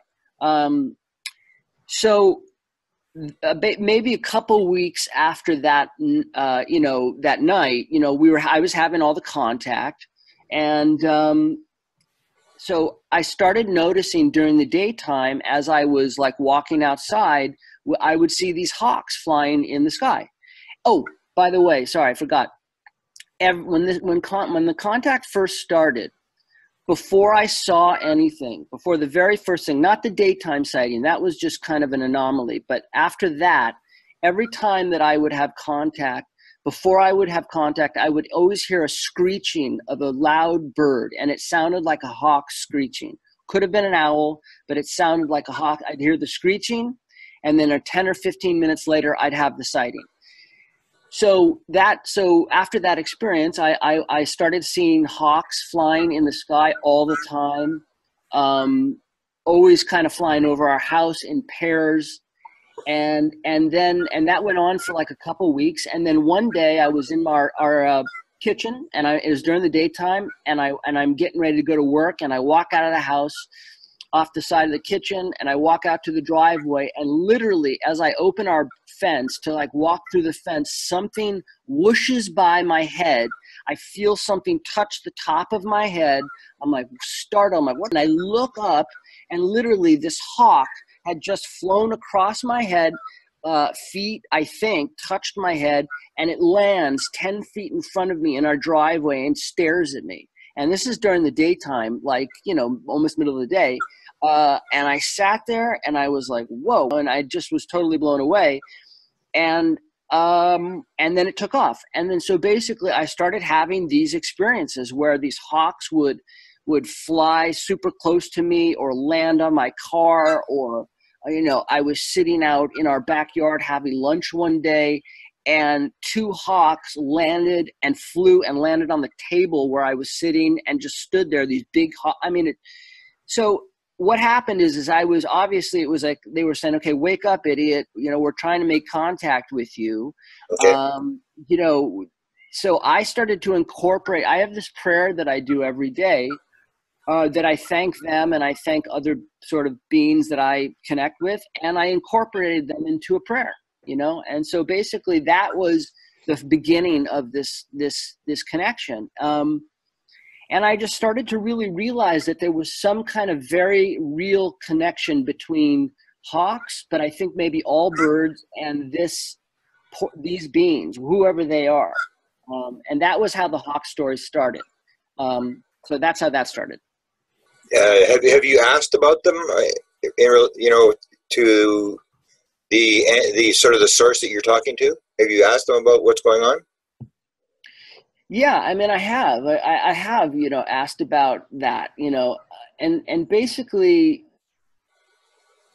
hawks and other kinds of birds, hummingbirds as well, and owls, have a specific connection to them. I don't really know exactly, you know, what they've said is that they're somehow related somehow.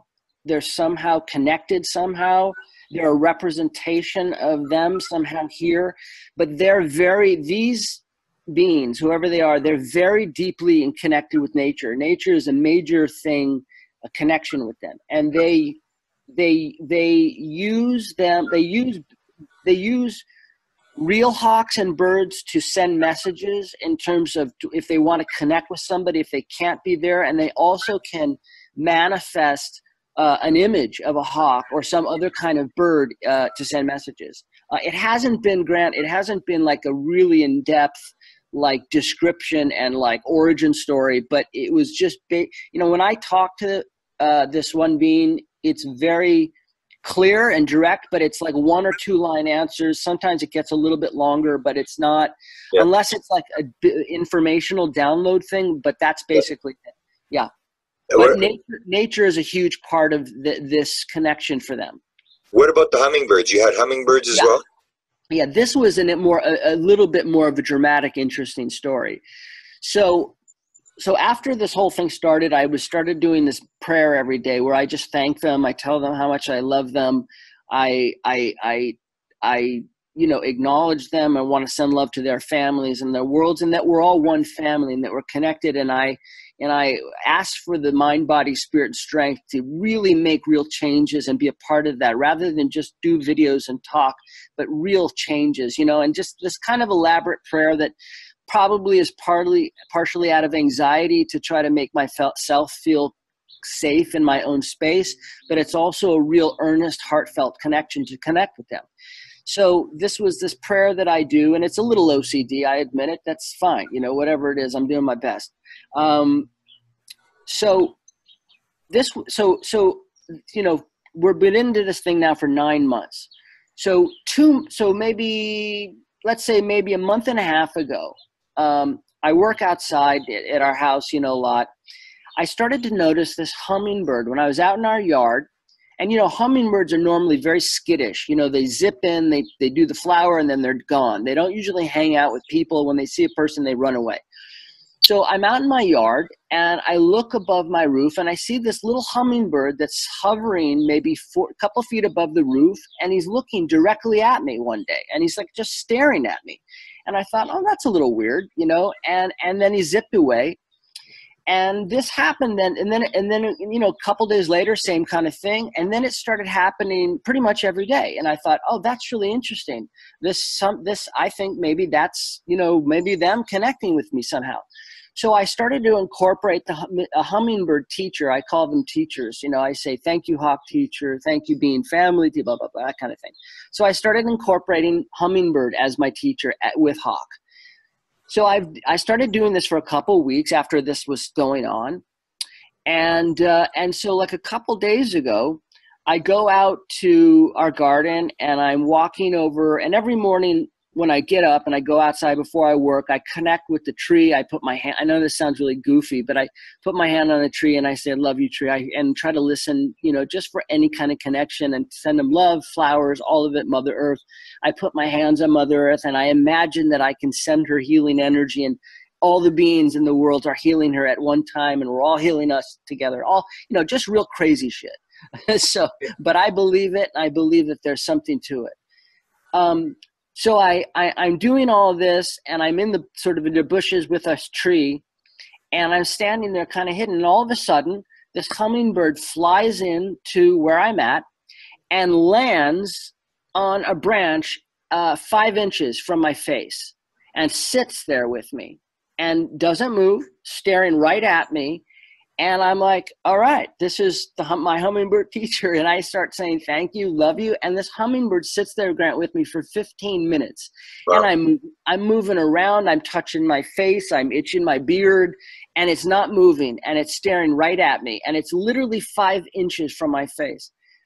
And I found that to be an amazing moment. And so then it eventually split after 15 minutes. I go to work. I go back. Maybe half an hour later, I go back to the same spot. And the hummingbird flies back in, sits there again with me for another 10 minutes, 2 inches from my face. And now this hummingbird every day comes, I'll be working at the computer outside. It'll land on the desk and it'll just sit there, look at me. And I'll just basically say, thank you, teacher, love you. I don't know what the teachings are yet. I think it's about realizing that love and connection, there's a lot more to that. And the willingness to believe in the most outlandish stuff, if it's centered and the intention is about connection and love and compassion and oneness and healing, coming from that place, there's something about that vibration when you kind of just say, okay, I'm going to go with this. There's something about nature, all these things start to hear you and respond. And I think they start to see, they read something on you, they smell something. And there starts to be a real exchange that is like Disney stuff. You know, what you would see in a Disney movie, like, you know, the dancing and singing nature, you know, like the Disney movie was just going down the little trail and all the birds and everybody. That kind of shit is happening now. Wow. I mean, nobody's broken out of like a little, you know, like a stovetop pipe and did like a little jig dance in the Golden Highway. But, you know, short of that, I mean, this stuff is,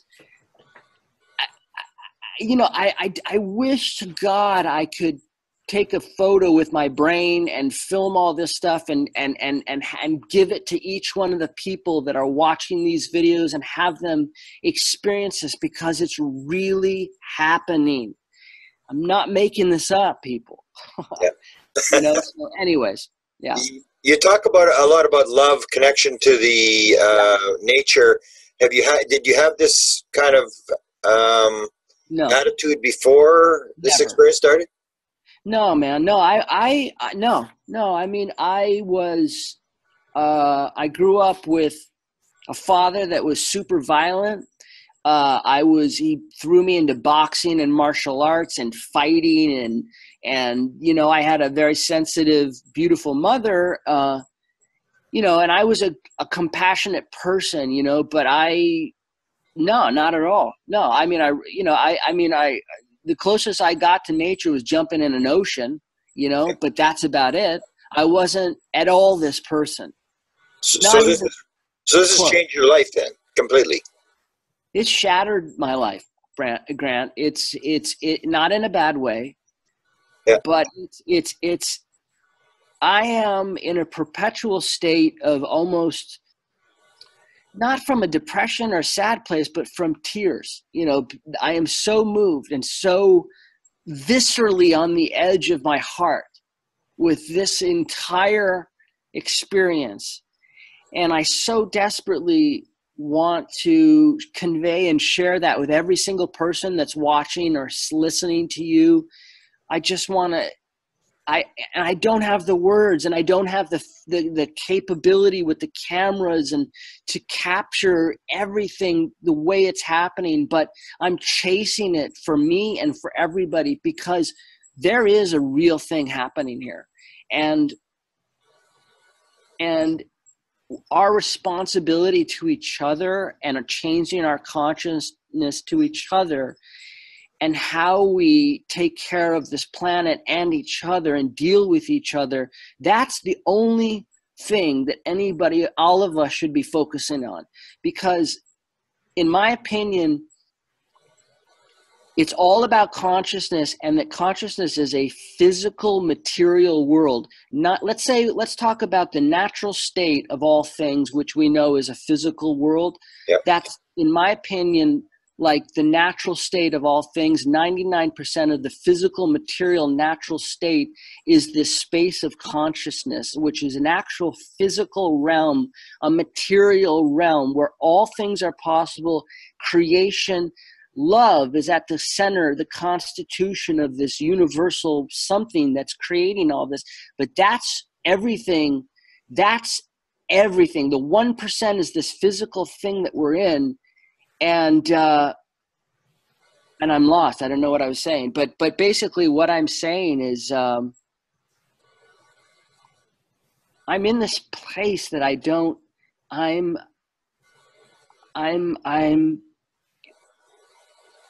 grasping for straws in this emotional space of love and compassion, and totally consumed by the possible.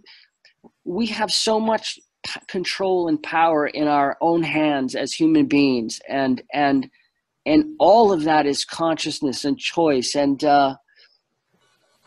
so anyway, so yeah, nature is everything, consciousness is everything, and our responsibility to each other is everything. And I think we're chasing too many straws that lead. Everybody talks about let's find 0 point energy and but all of that wouldn't do us any good if we don't change who we are inside and how we see everything, our consciousness. And that's everything. What they said to me last night as I was talking about this, because I don't think there's anything wrong with chasing 0 point energy and craft and all these different things. Of course, those are brilliant things that'll change the planet. But if we don't change, if we don't understand that consciousness, love and compassion somehow is the DNA of this consciousness. And this consciousness is not just a place we close our eyes and think of. It's all around us. There are many beings all around us just out of eyesight that are physically swimming all around us, and we are the same as them, except we are in this physical form at this time. And so if we realize that love and compassion, and say, okay, now, not just love and compassion, not just the word consciousness, but how are we physically going to put our differences aside? How are we physically going to take physical action to heal the planet? Not just say the words heal the planet, but like how can we all come together and then have this space of like, okay, let's try to be friends with all our differences and physically, and own that space consciously. And then look at all these other things, but I'm just rambling. But the point is that, all these things that people are talking about going after, if you're not responsible as a human being and not willing to embrace each other, it's just going to lead to more destruction and pain and suffering, even with 0 point energy or a craft that could go to here to, I don't know. I just kind of keep coming back to this consciousness thing, because there's more to it than just these lofty notions. It's this physical, and why I say it's a physical material world is because they changed my eyesight 2 months ago, where I'm seeing every night in my house these literally probably spirit orbs, this mist that's alive and conscious, this electrical dot energy that when I sit on my couch in the darkness and I hold out my hand and I say in my head, love you, energy being family, it starts to gather around my hand and I can't see my fingers, Grant. And I know my hand's attached to it. I literally have told Desta this. I've had to check my hand multiple times because portions of my fingers disappear. And I'm thinking, okay, am I not seeing my fingers, or is something obstructing? And it gathers more and more, like there's more of it when I talk to this thing. So I know it's conscious and it's interacting with me and it's swimming all around us at all times. That's really what's going on. So that's what I'm talking about. That space is consciousness. That's the physical world that we live in. And that's the 99% of everything that is. rather than this 1% of material world. I don't know. I don't know what I'm talking about. I'm just trying to describe to you what I'm seeing and what I'm feeling. It's wonderfully said. It's a very deep message that you're putting out, and so congratulations. Thanks. Did that any of that make sense? Oh yes. I mean, and that I think you're going to try to put across in the documentary. Are you going to try to deal with that aspect of the real meaning to what's going on here? Yeah, I mean, yeah, absolutely. The biocentric consciousness documentary, for sure. I'm going to focus on Robert Lanza's theory of biocentricism, and I'm going to try to unfold that for the audience in layman's terms, because I'm certainly not an expert on it, and it's pretty technical stuff. But I'm going to focus on that, but I'm also going to try to, elaborate on what I'm talking about, and I'm also going to do that in other videos. As I learn what it is. I mean, because honestly, what I'm trying to do in this interview and anything else I put out is I'm literally describing to you what I'm seeing and feeling. I'm not an expert to say, oh, they come from Venus and the origin is half monkey and half flying weenie. I don't know.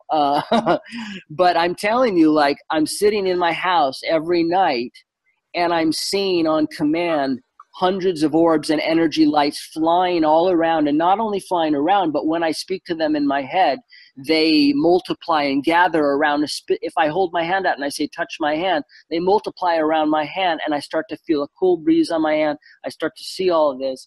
So I'm just trying to describe to the audience what I'm seeing, but beyond that, it's just snippets of information or things, So yeah, I'm going to always try to go deeper with the stuff. Beautiful. Let's go back to the birds. You had owls as well, so let's go through that. What happened there? Okay, so with owls, for sure, the owls are part of this thing as well.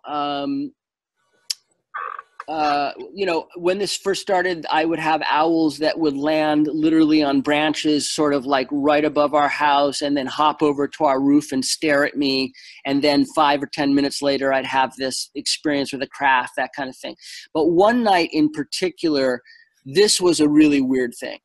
So we have a house that has, a couple windows, a bathroom window that's sort of small, like maybe a half a foot wide, maybe 2 or 3 feet long. Yeah.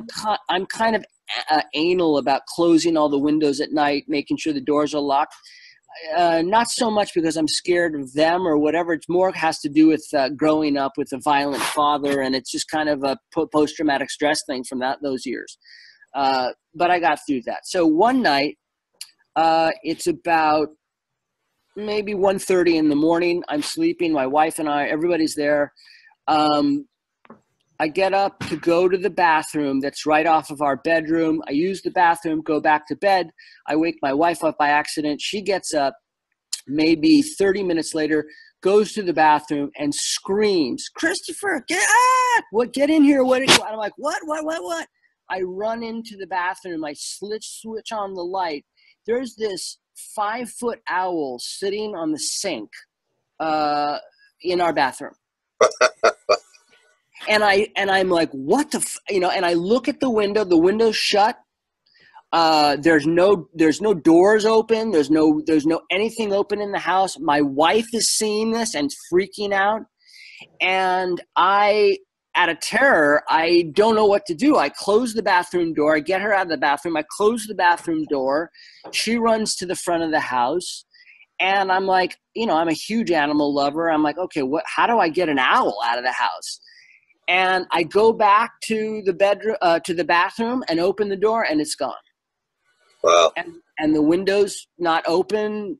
She didn't go back to the bathroom and open the door. I kept the door shut. I put like something in front of the door, So, yeah, I think owls are a part of this. So you're saying it like it was like the size of a human being, like 5 feet tall? No, I wouldn't say a full-grown person. It was probably bigger than a normal owl. I'd say maybe 4.5, 5 feet tall, maybe half 2 feet wide. Yeah. Wow. and brown with a very white face, not super big eyes, like little, kind of little eyes. But yeah, big kind of beaky thing, like it was, yeah. So yeah, so that was a really, I mean, I don't even know how to tell. That was just a crazy, crazy experience. And How do you explain that to your wife? Like, did you have a conversation about this? when this all started, my mom, I told you about my mom had kind of a very weird reaction. My wife is English, and very, Church of England, and and she's come a long way in her, since she's met me. But basically she was, very kind of straight up and down kind of person, didn't believe in this kind of stuff. And so when I first started telling her this, number one, she saw she was witness to a craft flashing one night, which she ran into the house saying, I don't know what that is, but I don't want to see that. But she was really kind of angry at me for even bringing this stuff up, and every time I would bring it up, But over the months, basically, she's kind of mellowed a lot, and now she totally believes it. And actually, a lot of these kind of things that we're talking about have started to incorporate in her life. So when that happened, it was kind of early on, and I think she was angry at me. I think she felt like somehow I had made that happen, and maybe I did. I think she was really scared and angry and freaked out, and but I think at the end of the day, she kind of she made herself feel like that it was just an owl, and somehow got in and got out, and I let that go. Yeah. Because I don't. This is a lot. I mean, I went through so much with this, like, questioning my own reality and just all of it, for many months, so it's a lot for somebody to digest. And if somebody wants to stay in that space at that time, then great. I'm going to let them. I don't need to force anybody to, but she's in a lot different place now.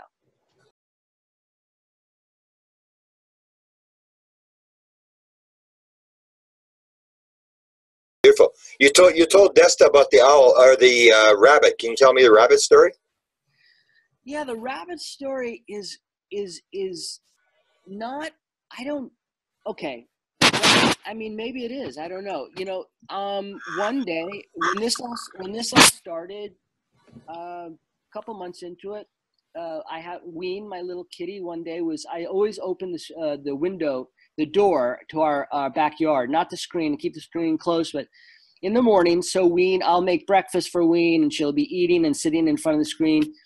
And one day I'm in the kitchen. The kitchen's right off our sort of doorway that looks out to the garden. One day I'm in the kitchen making food, and I hear this like this like kitty talk, like beep, beep, beep, that sort of like chirping thing that they do. I like, and then I hear this other like I'm like, what is that? It sounds like two little like midgets like talk, like mini like pygmy midgets. I don't know. No offense to any midgets, little people out there. I was talking more about like pygmy, like, pigs. That's really what I was talking about. So I hear this like chirping and I hear kitty chirping, and I hear some other kind of thing. So I go out the kitchen and I go to the door, and I see my little kitty's nose pressed up to the screen, and she's talking to this bunny that's like got its bunny nose pressed to the screen, and they're like back and forth. And I'm like, what the fuck? What's going on here? And this wild cottontail bunny somehow got into our yard, and she was like making friends with Ween. And so every morning at this certain time, the little bunny would show up, and Ween and the bunny would have their little chirping conversation, and Ween would eat her food and sit at the window, and the bunny would eat the grass in the yard. And so I go out in my yard every day, and I work in the yard. I do my little thing and touch the trees. And the bunny just has made our yard the home, and she lives here with us, and I don't keep her in any way. And, so one day I was like Googling like how to feed bunnies because I wanted to get her extra food. And so, and I read this thing that said like the life expectancy of wild cottontails is like, I don't even want to say it. It was so short. And I just broke down in tears. As you can see now, I just felt so totally like love this animal. And I don't even know, I mean, I love animals, yeah, but not like this. This feeling in me, it's ridiculous. It's silly. It's like, it's so good to care and it's good to be compassionate, but not to be so invested. I'm so fucking invested that it's just distracting. So I read this thing and the little bunny was there. And then, you know, a couple of days later, she was gone. And I thought, oh my God, please let her protect her, please somehow protect her, you know, like and let that be an expression and protection for all beings. If I had the power, I would protect us all. And I didn't know what would happen to her. And then a couple of days later, you know, and I don't know if this is real or not. Maybe it's all fantasy in terms of what happened. But I said to them, please, you know, if you can just protect her and bring her back, you know. And this one night, I went out there and she was gone, and I was crying in the yard, and I was asking that, you know, I said, please just bring her back. And so I had a sighting. It was a quick one. It was a flash sort of across the sky. And they're so compassionate and so unbelievably thoughtful as beings. And whenever I'm in this place of really, whether I'm afraid, you know, of not having enough money, or I'm afraid somebody's going to get hurt, or a family thing, or I'm having a hard day, if I have a super, super hard day, if I go outside, and it doesn't happen all the time now as much as it used to, but they'll come and they'll do like a quick couple flashes and to let me know that they hear me and that they're still there. And this was one of those nights. And so the next day I went out and she was there again, the bunny. Now, I don't know if that was like she was just in another yard. She could have been. Probably that's what it was. But she's been here every day since. And I don't know how long I have with her, but I'm happy to have her here. And I sound like a fucking douchebag, but it's true, man. I don't know what happened to me. Yeah. I feel so responsible for all of us. And, you know, I just want to help all of us. And that's the only reason I'm doing these videos or any of this stuff, because this is really happening and there's a lot at stake here for all of us. And I don't know how to communicate that any better to any of us by filming what I'm seeing or saying what I'm saying. But we have a responsibility to each other and to this planet. How stupid that fucking sounds and corny and hippie, that's real. And through consciousness, we have the power to change the course of everything. And if we direct that consciousness with thoughtful love and compassion and connection to each other and responsibility, and we take ownership of our power of consciousness and of ourselves having that power, great things can happen for all of us. And that is what this is about. And I think that needs to be focused on first before we look for 0 point energy or any of these other things.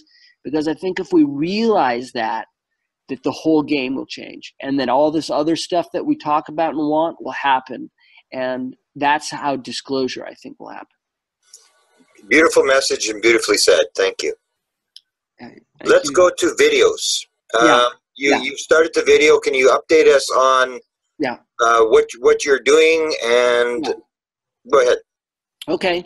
Well, I just made another video 2 days ago, like a talking one that I'm going to put up describing the stuff that's going on, the paranormal stuff that's going on in the house. And by the way, paranormal, UFO, same exact thing. Meaning the space that they both occupy, our spirits, is the space that they occupy as well. Whether they come from that space or not, I don't know, guys. But that is the same space. So I'm having tremendous amount of that every night on command. So I did a video about that and talked about some other stuff. I'm looking into buying a full spectrum camera to try to capture all this paranormal stuff. I'm looking into all different kinds of higher tech cameras that track waveform and heat and distance. I was contacted by two NASA scientists a couple weeks ago that I didn't mention because I didn't know what I was going to do about it. And basically, they have a think tank with other very heavy, kind of like smart people who have different fields that they specialize in. And they've expressed an interest from seeing my videos and hearing what I have to say as being similar to what they've gathered in terms of the think tank, and want to help me, assist me in tracking and really drilling down on this military back-engineered fake star thing that I'm seeing and filming every night, and also this other stuff that's legit and, you know, beautiful connection, oneness, family, being family stuff. So I'm going to probably reach out to them more and say, okay, yeah, come aboard. Let's see if we can. I'm going to have coffee with them first to see where their head's at. I didn't want to, and they're not, as far as I know, they could be, but I don't think that they're associated, employed by NASA currently, but they all have had long histories with that agency and other places. Okay. Now they have their own think tank out of the South. Okay. And anyways, I kind of, because of all the scary shit that you see, fear-mongering shit online with doomsday scenarios and government conspiracies and all that stuff, it gave me pause when I was contacted by them, and I didn't know, because I don't really know that world, and I don't know how much of that's real or not real. But I think that they might be good guys and helpful, so I'm going to kind of pursue that. So that's, and you know, in terms of helping me track the video and film it and identify in a deeper way that I don't think I can with the cameras that I have. Beautiful. And you, let's go through, as I mentioned in the interview, we were talking about, some people were thinking, well, you know, you're picking up whatever on the camera. Right. I pointed out to them, and I'd like you to sort of go through it, that the orb started before the camera. You really weren't a camera guy, or don't have a cell phone camera, or any of that kind of stuff. So can you go through that to say how this thing developed? Absolutely. Yeah. I'm not on Facebook, nor have I ever been on Facebook. I'm not on Twitter. I'm not on any social media platform, nor have I ever been on any social media platform. I don't have an iPhone, nor have I ever had an iPhone. I have literally a beater phone from Costco, a Verizon, little shitty flip phone, believe it or not. I don't know how to use the camera on the phone. I never was on YouTube before we started filming these things. I didn't like any of those things. I didn't want to be able to be reached that way. I didn't have any, I didn't own a camera before any of this. So basically this all happened, and I had real contact, and it's, you know, like everything you know about all the orbs, the military stuff that I'm seeing every night, that was all with my eyeballs. And then basically what happened is, you know, after a month or so, or whatever it was, I think it was, no, maybe it was a couple weeks, I don't know, of seeing all this shit, you know, and going, wow. I researched a good infrared camera. I saw Bushnell was a good one. I went to the photography store near us, and I bought this $500 Bushnell camera, and I started filming the orbs.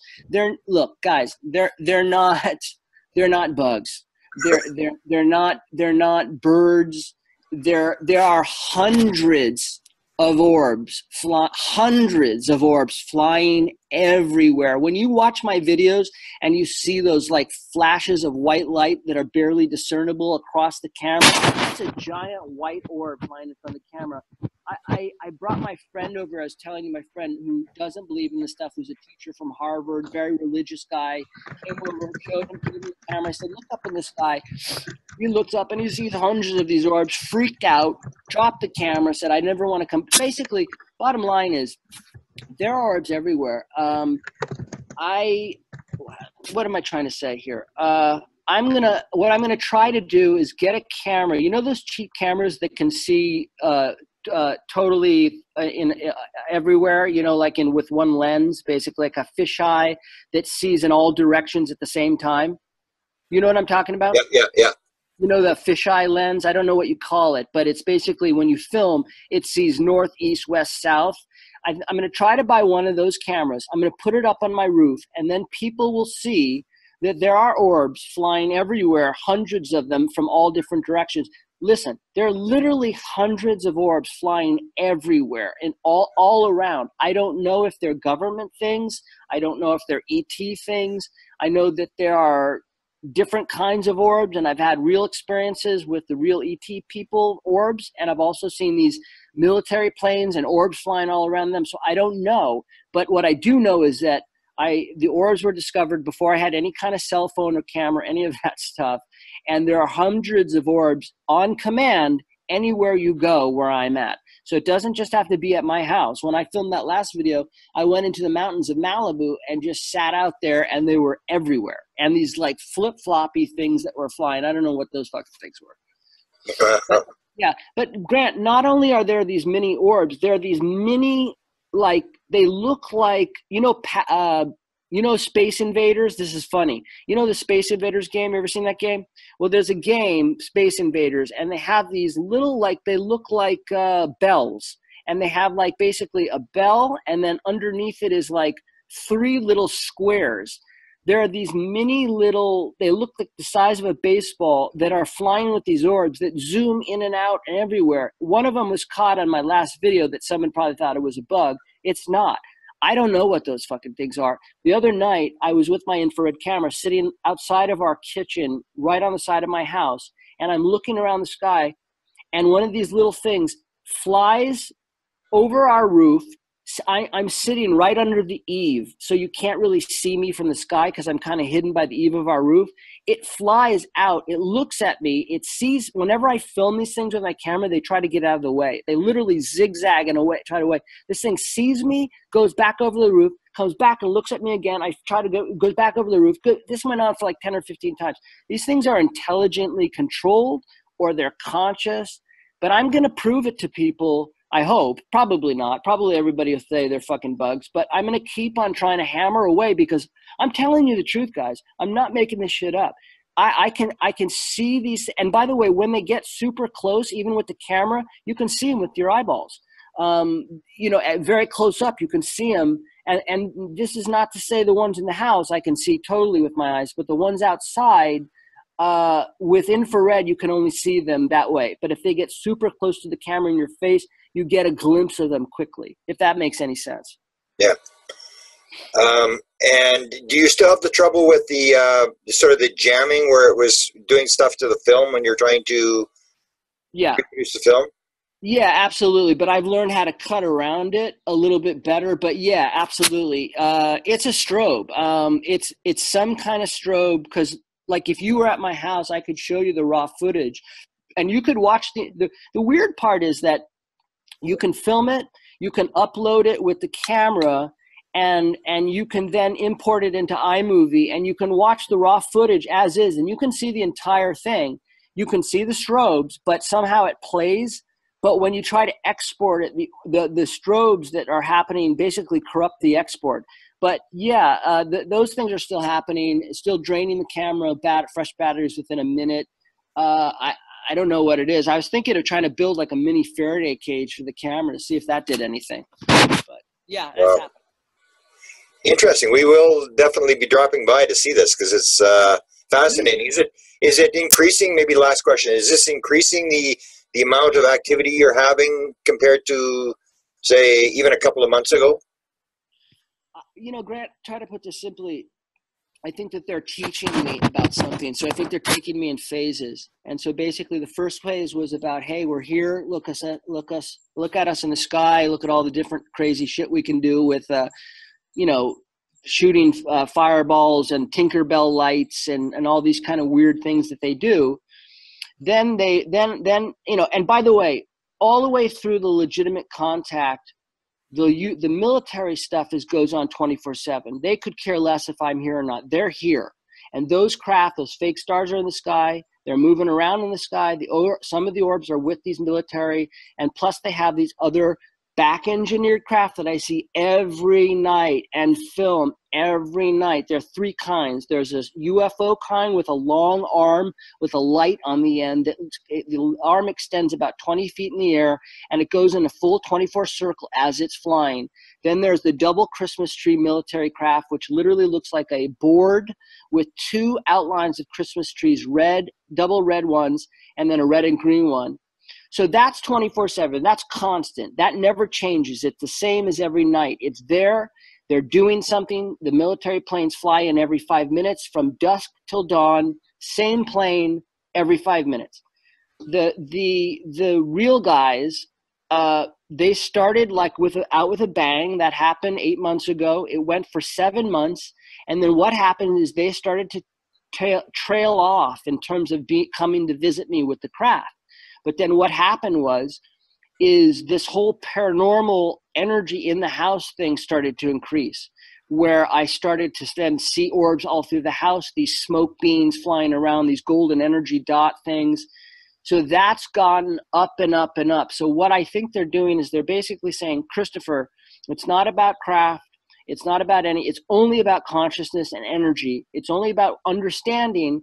I'm a visual person, so they wanted to teach me visually. See, Christopher, now you can see. Every night when you go to bed in your house, there's conscious energy dots all around you that are communicating with you. There's orbs, there's mist beings. We live in this world where we're surrounded by beings 24/7, everyone. It's this soup that we swim in. That's the physical world, not the one you live in. So they're teaching me, they're saying, it's not about UFOs, it's about consciousness, it's about learning how to direct your consciousness, take ownership, and also seeing visually and physically that we're not alone. We're here with all these different beings that are physically right next to you and me all the time. See with your eyes, Christopher. They're teaching me about that. So that's what I think is going on, is they're basically saying enough with the UFOs. Now it's on to learning what really the deal is, which is it's this other thing, consciousness, energy, teaching me so I can visually see it and then say to people, hey, this is what's happening. Has nothing to do with me. This is the way the world is. This is what we live in. It's not this physical material world that we live in. And we can create with our consciousness and change the course of things with consciousness if we take ownership that we have the power, that it's a real thing, that it's physical, that we're all sort of connected in this soup with these other beings, wherever they come from. So that's what's going on. They still show up, but they don't show up like they were hammering me for like 7 months every day. Now they're like the UFO thing, it's sparse, but the other stuff is 24/7 and increasing. Yeah, absolutely. Wow. Well, I appreciate your message. It matches the message that I sort of got about 5 years ago. And Yes. I'm honored to have gotten to know you. And I think you've added a lot to my story and my understanding of how things work.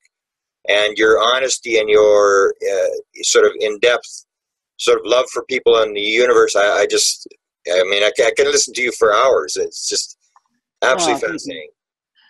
Thank you, Grant, so much. Grant, I just want to say again, you and Desta are, these are big words, but I really believe them to be true trailblazers. You guys have nailed it 100%. You're spot on with everything that you're doing. You're doing amazing, profound work. I only was led in this direction by these experiences, and I feel that you and Desta were brought into my life. I'm just in awe of the work that you and Desta are doing. You guys are doing amazing, amazing stuff, and so I love watching everything that you do. It's just right on. It's just so great. Thank you for allowing me to be a part of this experience with you. Okay, and thank you for allowing us to help you get your message out, because I'm eager to do whatever we can to be a part of your mission and to help, because I really believe that you're onto something, and we'll do whatever we can to help you do whatever we've got to do. Thank you so much. I hope I didn't sound too goofy. I'm just trying to make sense of it as we go through. So thank you again. Okay, beautiful. Awesome. Thank you.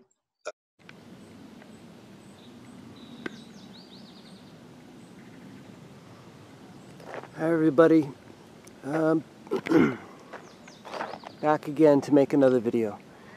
I just want to say really up front, thank you so much to everyone who's watched the video, commented on the video, good or bad. It's you know, it's not about whether you believe me or not, or any of this. It's just about the discussion. And what they're telling me is that it's not about video, it's not about, although, listen, believe me, I'm with you on that. I want to get great video. I want to get kick-ass video that's amazing, that's, but it's just about the discussion. And by having that discussion, whether you believe it or not, the videos are good or not, that opens the doorway in terms of consciousness. It plants a seed. And, oh look, there we go, there's another hawk. Look at that. There's a beauty right there. I hope you can see that. Anyway, so that by doing that, it plants the seed of this whole subject. And consciousness is everything. It's the key to physicality change. It's the key to understanding we're not alone. It's everything. And believe me, I'm no expert at all, not even close. But, you know, what they're telling me is that 99.9.9.9 of the natural world, what we call the natural world, is not the natural world. 99.9.9.9% of the natural physical world is consciousness and energy. And that 1% of a percent is the physical reality we live in. And, you know, they know I'm a visual person, and they've done something really amazing, given me an amazing gift that up until 2 months ago I didn't have. And so basically, long story short is, you know, up to 2 months ago, you know, yes, I was seeing the UFOs and the orbs flying out of the UFOs and filming and all these different things, but with my eyes, I was seeing those things. But what I've come to learn is there are many different types of orbs and energies and stuff. So basically, I was seeing the UFOs with my eyes, and I was seeing the orbs that would come out of those UFOs and visit with me with my eyes. But that was the extent of it, and all the other stuff I've described. That was the extent of it. I wasn't really seeing anything in the house, you know, or having those kind of paranormal experiences and that kind of thing. But basically, what happened is 2 months ago, I'm looking out the window of our bedroom at night, around 11 o'clock at night, at our garden, and I start to see these flashes of dark things flying all around in our garden. And that went on for like about a week, and then a couple weeks later, those things turned into hundreds and hundreds of orbs that are not the same orbs that I'm seeing with the UFO stuff, and those orbs are flying from the garden inside of our house, everywhere around me in the house, and then that turned into seeing orbs everywhere in the house, seeing this mist, smoke energy that literally looks like long lines of twisting, turning smoke with the orbs flying everywhere, like all over the house, all around me, kind of like, you know, 24/7, disappearing, reappearing, like, but it's a 24/7 thing. And then with that, I started seeing these like pops of golden and red light and green light with sparkles all around them, and that went on for a couple weeks. And then so basically all of that has turned into, now it's a 24/7 thing. So basically what I'm telling you is that if I'm in a room during the daytime, or if I'm in a room during the daytime and there's a little shadow, on command, I'm seeing all of this stuff. I'm seeing all the golden energy, pop light, red light, sparkles, the orbs flying everywhere, this mist, this smoke mist all around me. It's like vapor, but it's conscious. It's conscious, and I'll tell you why. So this is now 24/7. So basically what I have to do is I can be in normal eyesight where I'm just basically sitting watching TV with my wife at night, let's say, and if I want to shift my consciousness just a little, like do kind of like a soft eyes kind of thing, kind of adjust my conscious just a little bit, all of a sudden I see this like a mist thing, and I'll see like an orb zip by, and then I see like a little sparkle thing. And then basically when I go to bed at night, when I turn the lights off, whether I adjust my consciousness or not, they're there. And it's all around me 24/7 till dawn. Like I said, during the daytime, if I'm like riding the treadmill in the morning and it's a little dark in the room, they're there. If I, so basically I'm doing this experiment every night. So I'll lie down in bed, and all of this is going on, and basically I'm seeing orbs everywhere, this mist, smoky stuff everywhere in front of me, kind of circling around my face. Look, there's a hawk right there. Look at that, beautiful. And like dots of golden like light going pop, and then like sparkle, and it's everywhere. It's everywhere. It's all around me. And so basically I'm sitting there lying down, and I'll be like, love you energy being family, and I'll put my hand out, right? And then it'll start to gather around my hand, and it'll start to gather to the point where I'm looking at my fingers, and I start to not be able to see my fingers. I start to have to literally check to see if my fingers are there, because I can feel my fingers, but some kind of energy, darker energy with these little glittery sparkle things, is covering up a portion of my fingers, and I can't see I can see my hand, but a portion of my fingers are gone, and I have to literally check to see if my fingers are there. It's the weirdest thing. And I've done this multiple times. So this is now, for me, every single night. And like I said, during the daytime, if I'm in a room with some shadow and I want to adjust my consciousness, they're there. But if it's nighttime and the lights are off, I don't even have to adjust my consciousness, so there. So what does all that mean? So, if you buy what I'm telling you, if you believe what I'm telling you, and again, I want you to believe, I would love you to believe, because this has nothing to do with just me, it's all of us. This is the natural state of everything. And so when people talk about, search for alien life, and they're coming from there and here, I want to scream at the top of my lungs and go, guys, not only are we not alone, we're surrounded at all times by all these different things, these energy beings, and these light beings, and these smoke beings, and these sparkle dot beings, and I don't know where they come from in terms of where their original origin is, but I know that they're here with us all the time, 24/7. And guys, when I'm looking at this at night, I'll look and I'll see all these beings. They're everywhere, all these kind of what I described. They're everywhere, and in between those beings are this purple reddish. It looks like static on a snow on a TV. The white and black snow on a TV, but just imagine that, red and purple. There's all of that kind of energy, kind of doing this in between all these beings. And so I'm I'm seeing that every single night. And like I said, so when I lie down in the bed and I'm putting my hand out and I'm like, love you energy beings, will you come touch my hand? And they start to manifest literally around my hand, around my fingers, to the point where a portion of my finger I can't see. And it occurred to me last night, I thought, is my hand disappearing? I can feel my hand, but no. The being, whatever being that is in front, and their mass is so thick and dark that I can literally not see a portion of my fingers. And I can see the tips of my fingers. And by the way, when I do that, when I hold my hand out and I go, love you energy beings, and they're kind of everywhere, and they start to gather around my fingers, I swear to God to you, little sparks of electricity are coming off the tips of my fingers, and I don't know if that's coming from me or them.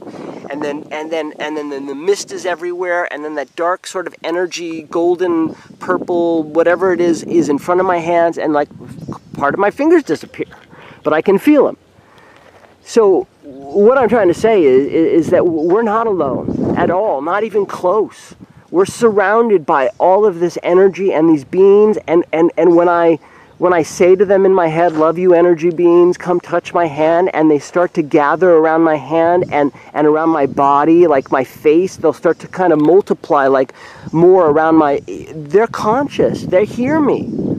And another thing is like, so when I'm doing this, I can literally feel a cool, soft breeze around my fingertips. And I can literally feel, it's almost like a down feather type of softness, like sort of on my skin, and a cool, soft breeze. And so I'm seeing all this stuff everywhere. And guys, that I wasn't seeing this before 2 months ago.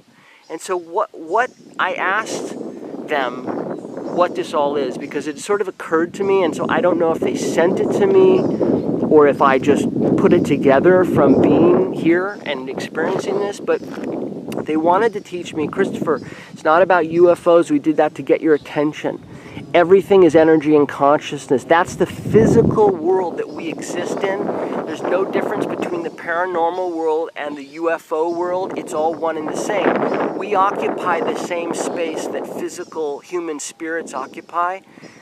You know, so I think at night what I'm seeing is I asked them that. I said, well, what am I seeing? Am I seeing just human spirits? Am I seeing energy beings? Or they said you're seeing a mixture of both. You're seeing human spirits flying all around. You're seeing our true form of who we are. We're with you. And I don't know exactly what the smoke mist energy beings are, but you know, it's been pretty amazing.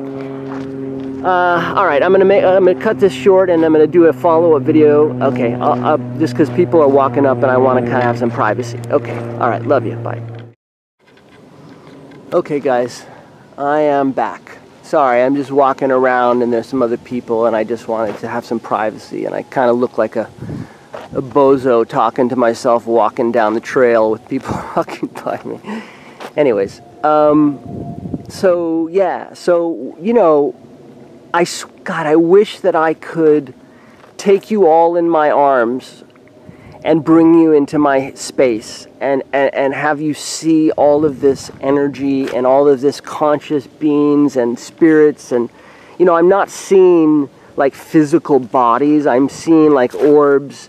I'm seeing the mist, sort of misty, conscious mist that's like a smoke being. I'm seeing these energy beings. And the energy beings, they literally look like dots of golden, red, green, some purple in it, and then, you know, and sparkles out like white electric-y type sparkles around. And they're conscious, and they're reacting to me. I mean, I'm literally saying in my head, love you energy beings, come touch my hand. And as I put my hand out, they gather more around my hand and my face and my body. You know, so we're not alone, not even close, you know, and they're here with us all the time. And what they've told me is, you know, that it's like worlds within a world within a world. It's like there are many different worlds that exist within this space here, within our space, on Earth. I don't know if it's just Earth or everywhere, but think of it like, you know, like us and like animals going down to bugs, going down to, oh, there's another hawk up there. Going down to, you know, like germs or whatever. It's just like that all exists here with us, and it's all sort of like smaller and smaller and smaller, like microcosmic worlds with living with, you know, hand in hand beside each other. That's exactly what this is. So, you know, I'm sure that there are beings that live on other planets that come here. Of course there are. Everybody has seen it, documented it. That's the whole disclosure thing. But there are also many, many beings here with us here. And I don't know if that space that they live in, that paranormal, UFO, other world that I've been gifted to be able to see now on command. It's crazy. I don't know if that space basically is, you know, everything is connected and everything is a part of everything, and there's no separating that. There's no separation, literally. And I don't know if, you know, when you're in that space as an entity, whether you're human in spirit form or a being in that form, if in a blink of an eye you can be another planet and hear, I don't know about any of that, but it's probably possible.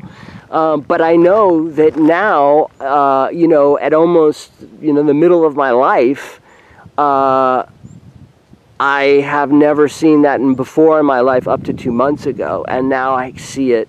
I can't turn it off. I mean, I can sort of turn it off. I can consciously not focus on it. But if I shift my focus even a little bit, it's there. And it's 24/7 on command. You know, and I don't know if it can be filmed. It probably can. I'm going to try to get a full spectrum camera to see if it can be filmed, but I don't know. I've seen other people capture what I'm seeing on video and film. I've seen that on YouTube. So I'm assuming it can. But I just wanted to send a message of love to everybody that you are not alone in your house, your giant house, your big house, your space, wherever you are, you're not alone. You're with loving, conscious beings that if they wanted to hurt me, they could have a million zillion times at any moment. And I have not been hurt at all. In fact, I've been helped. I have been cared for. My little being that I care for, my little kitty has been cared for. My wife has been cared for. It's very important to focus on love and compassion and oneness, and to watch your thoughts. Our thoughts are physical material. What you think inside projects to the world as physical material, and it manifests for you. So whatever you're thinking inside will literally manifest into physical reality what you're thinking inside yourself and about the world. So it's, I think, really important to focus on love and compassion for yourself, love and compassion for others, love and compassion for all people, oneness.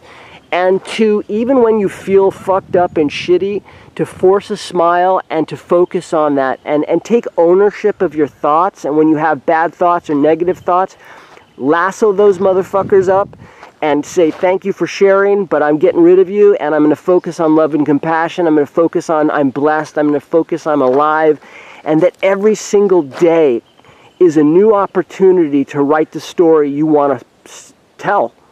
And I know how I sound. I sound like a fucking, you know, one of those gift card things. But I'm telling you guys, this is so real. It's true. It's real. And just for a goof, try it. And try it consistently, because that's the key, is that they want to see us hold this consistently. So every day, focus on your thoughts. Focus on being kind to yourself. Focus on giving yourself a break. If you make mistakes, if you fuck up, if you do this or do that, give yourself a break to start over. No story has been written about me, you, or any of us. At any given moment, we have the chance to do everything new again and to feel good about ourselves. And feeling good about ourselves and loving ourselves, even if we don't feel like it, is a huge, powerful tool that changes everything in the outer world. And send loving energy to people. And you know what, guys? What I would love to see happen, and I'm trying to figure out how to do this, and I have an idea called the Project for Mother Earth, which I'll share in future videos, but I would like to see all of us somehow put all these different narratives aside. Not that they're not important or valuable, they are, and probably more important than anything I have to say. But what I'm saying is, come together somehow in a physical way to put in action to heal our planet. Not just talk about it and make videos, but to maybe gather together politically so that we can look at what they're doing to the skies, look at ways to heal the earth, the physical earth, you know, consciousness marches. And I know everybody is like, ah, fuck that, I don't want to get out of this and this, that sounds like a lot of work or whatever. But honestly, guys, I think we have to do this somehow. Or maybe, you know, maybe a simple way is to just start 1 minute of the day. Just like for 1 minute every day, just see yourself, close your eyes, see in your mind's eye the universe, you know, you in your space where you are, or in space, and feel loving, good thoughts about yourself. See a golden energy, white light coming from the universe, coming down through the cosmos, being sent by all the beings and all the worlds who love you, and sending that energy wave down into your head, and see that energy flow over your head and kind of pass over your head, your shoulders, your body, your stomach, your legs, you know, all the way, so you're in this bubble of golden energy, and all the way past your feet and your butt, and that energy goes into infinity, healing all of Mother Earth in all 4 directions, north, south, east, and west. And then you cover yourself in that golden energy from north to south, east to west. And inside you see that golden energy, and that golden energy is healing you, loving you. And then after you're done seeing yourself being healed and loved and totally taken care of and healed of anything that you possibly feel needs healing, and you send that energy back to Mother Earth, and you cover her in the same way, north to south, east to west, inside and out, outside in. You consciously send loving, healing, golden, white light energy. And you do this, and you know what? As goofy as this sounds, it's real. Now, I can't prove it to you. It sounds like 1,000,001 videos we've all seen on YouTube. But I'm telling you guys, it's real. And there's a real power that each one of us has in this conscious energy choice, how we feel inside of ourselves and how we send that energy out. It's a tool. It's a physical tool to create physical change. And so my hope is that you take ownership of this power that you have, that we all have, and that we focus our conscious energy towards healing the earth, healing each other, taking care of each other. What are we really going to do about changing this paradigm that we're in? And realizing, hey, there are more of us than them in terms of who want peace and love and connection and abundance and happiness. There are more of us than them. So the power is sitting in our hands, and it's not some video game that we're watching that has no consequences. There is real consequences, and there is real stuff happening that I'm going to go into in another video that is real and that is, you know, not great. But, even though what I'm going to talk to you about and show you in film, video, what they're telling me is it doesn't matter. It doesn't matter what these others do. It only matters what we do, because we have the power to rewrite the whole entire deal in terms of happiness, healing, this beautiful planet being happy and healthy, all beings and all worlds being together as one family forever, and taking ownership in a powerful way, and standing at attention and taking care of each other and protecting all beings and all worlds that are part of this family of love and compassion and consciousness and biocentric point of view. And by the way, all paths lead to God, so that means all points of view that support equal sort of philosophies are all of equal value.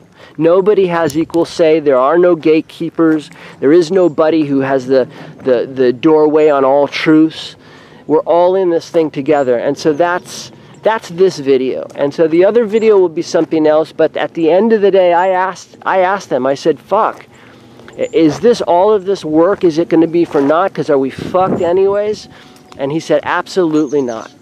100% not. You are good, but you have to take, you know, faith without works is dead. Faith without works is dead. It's all in the follow through.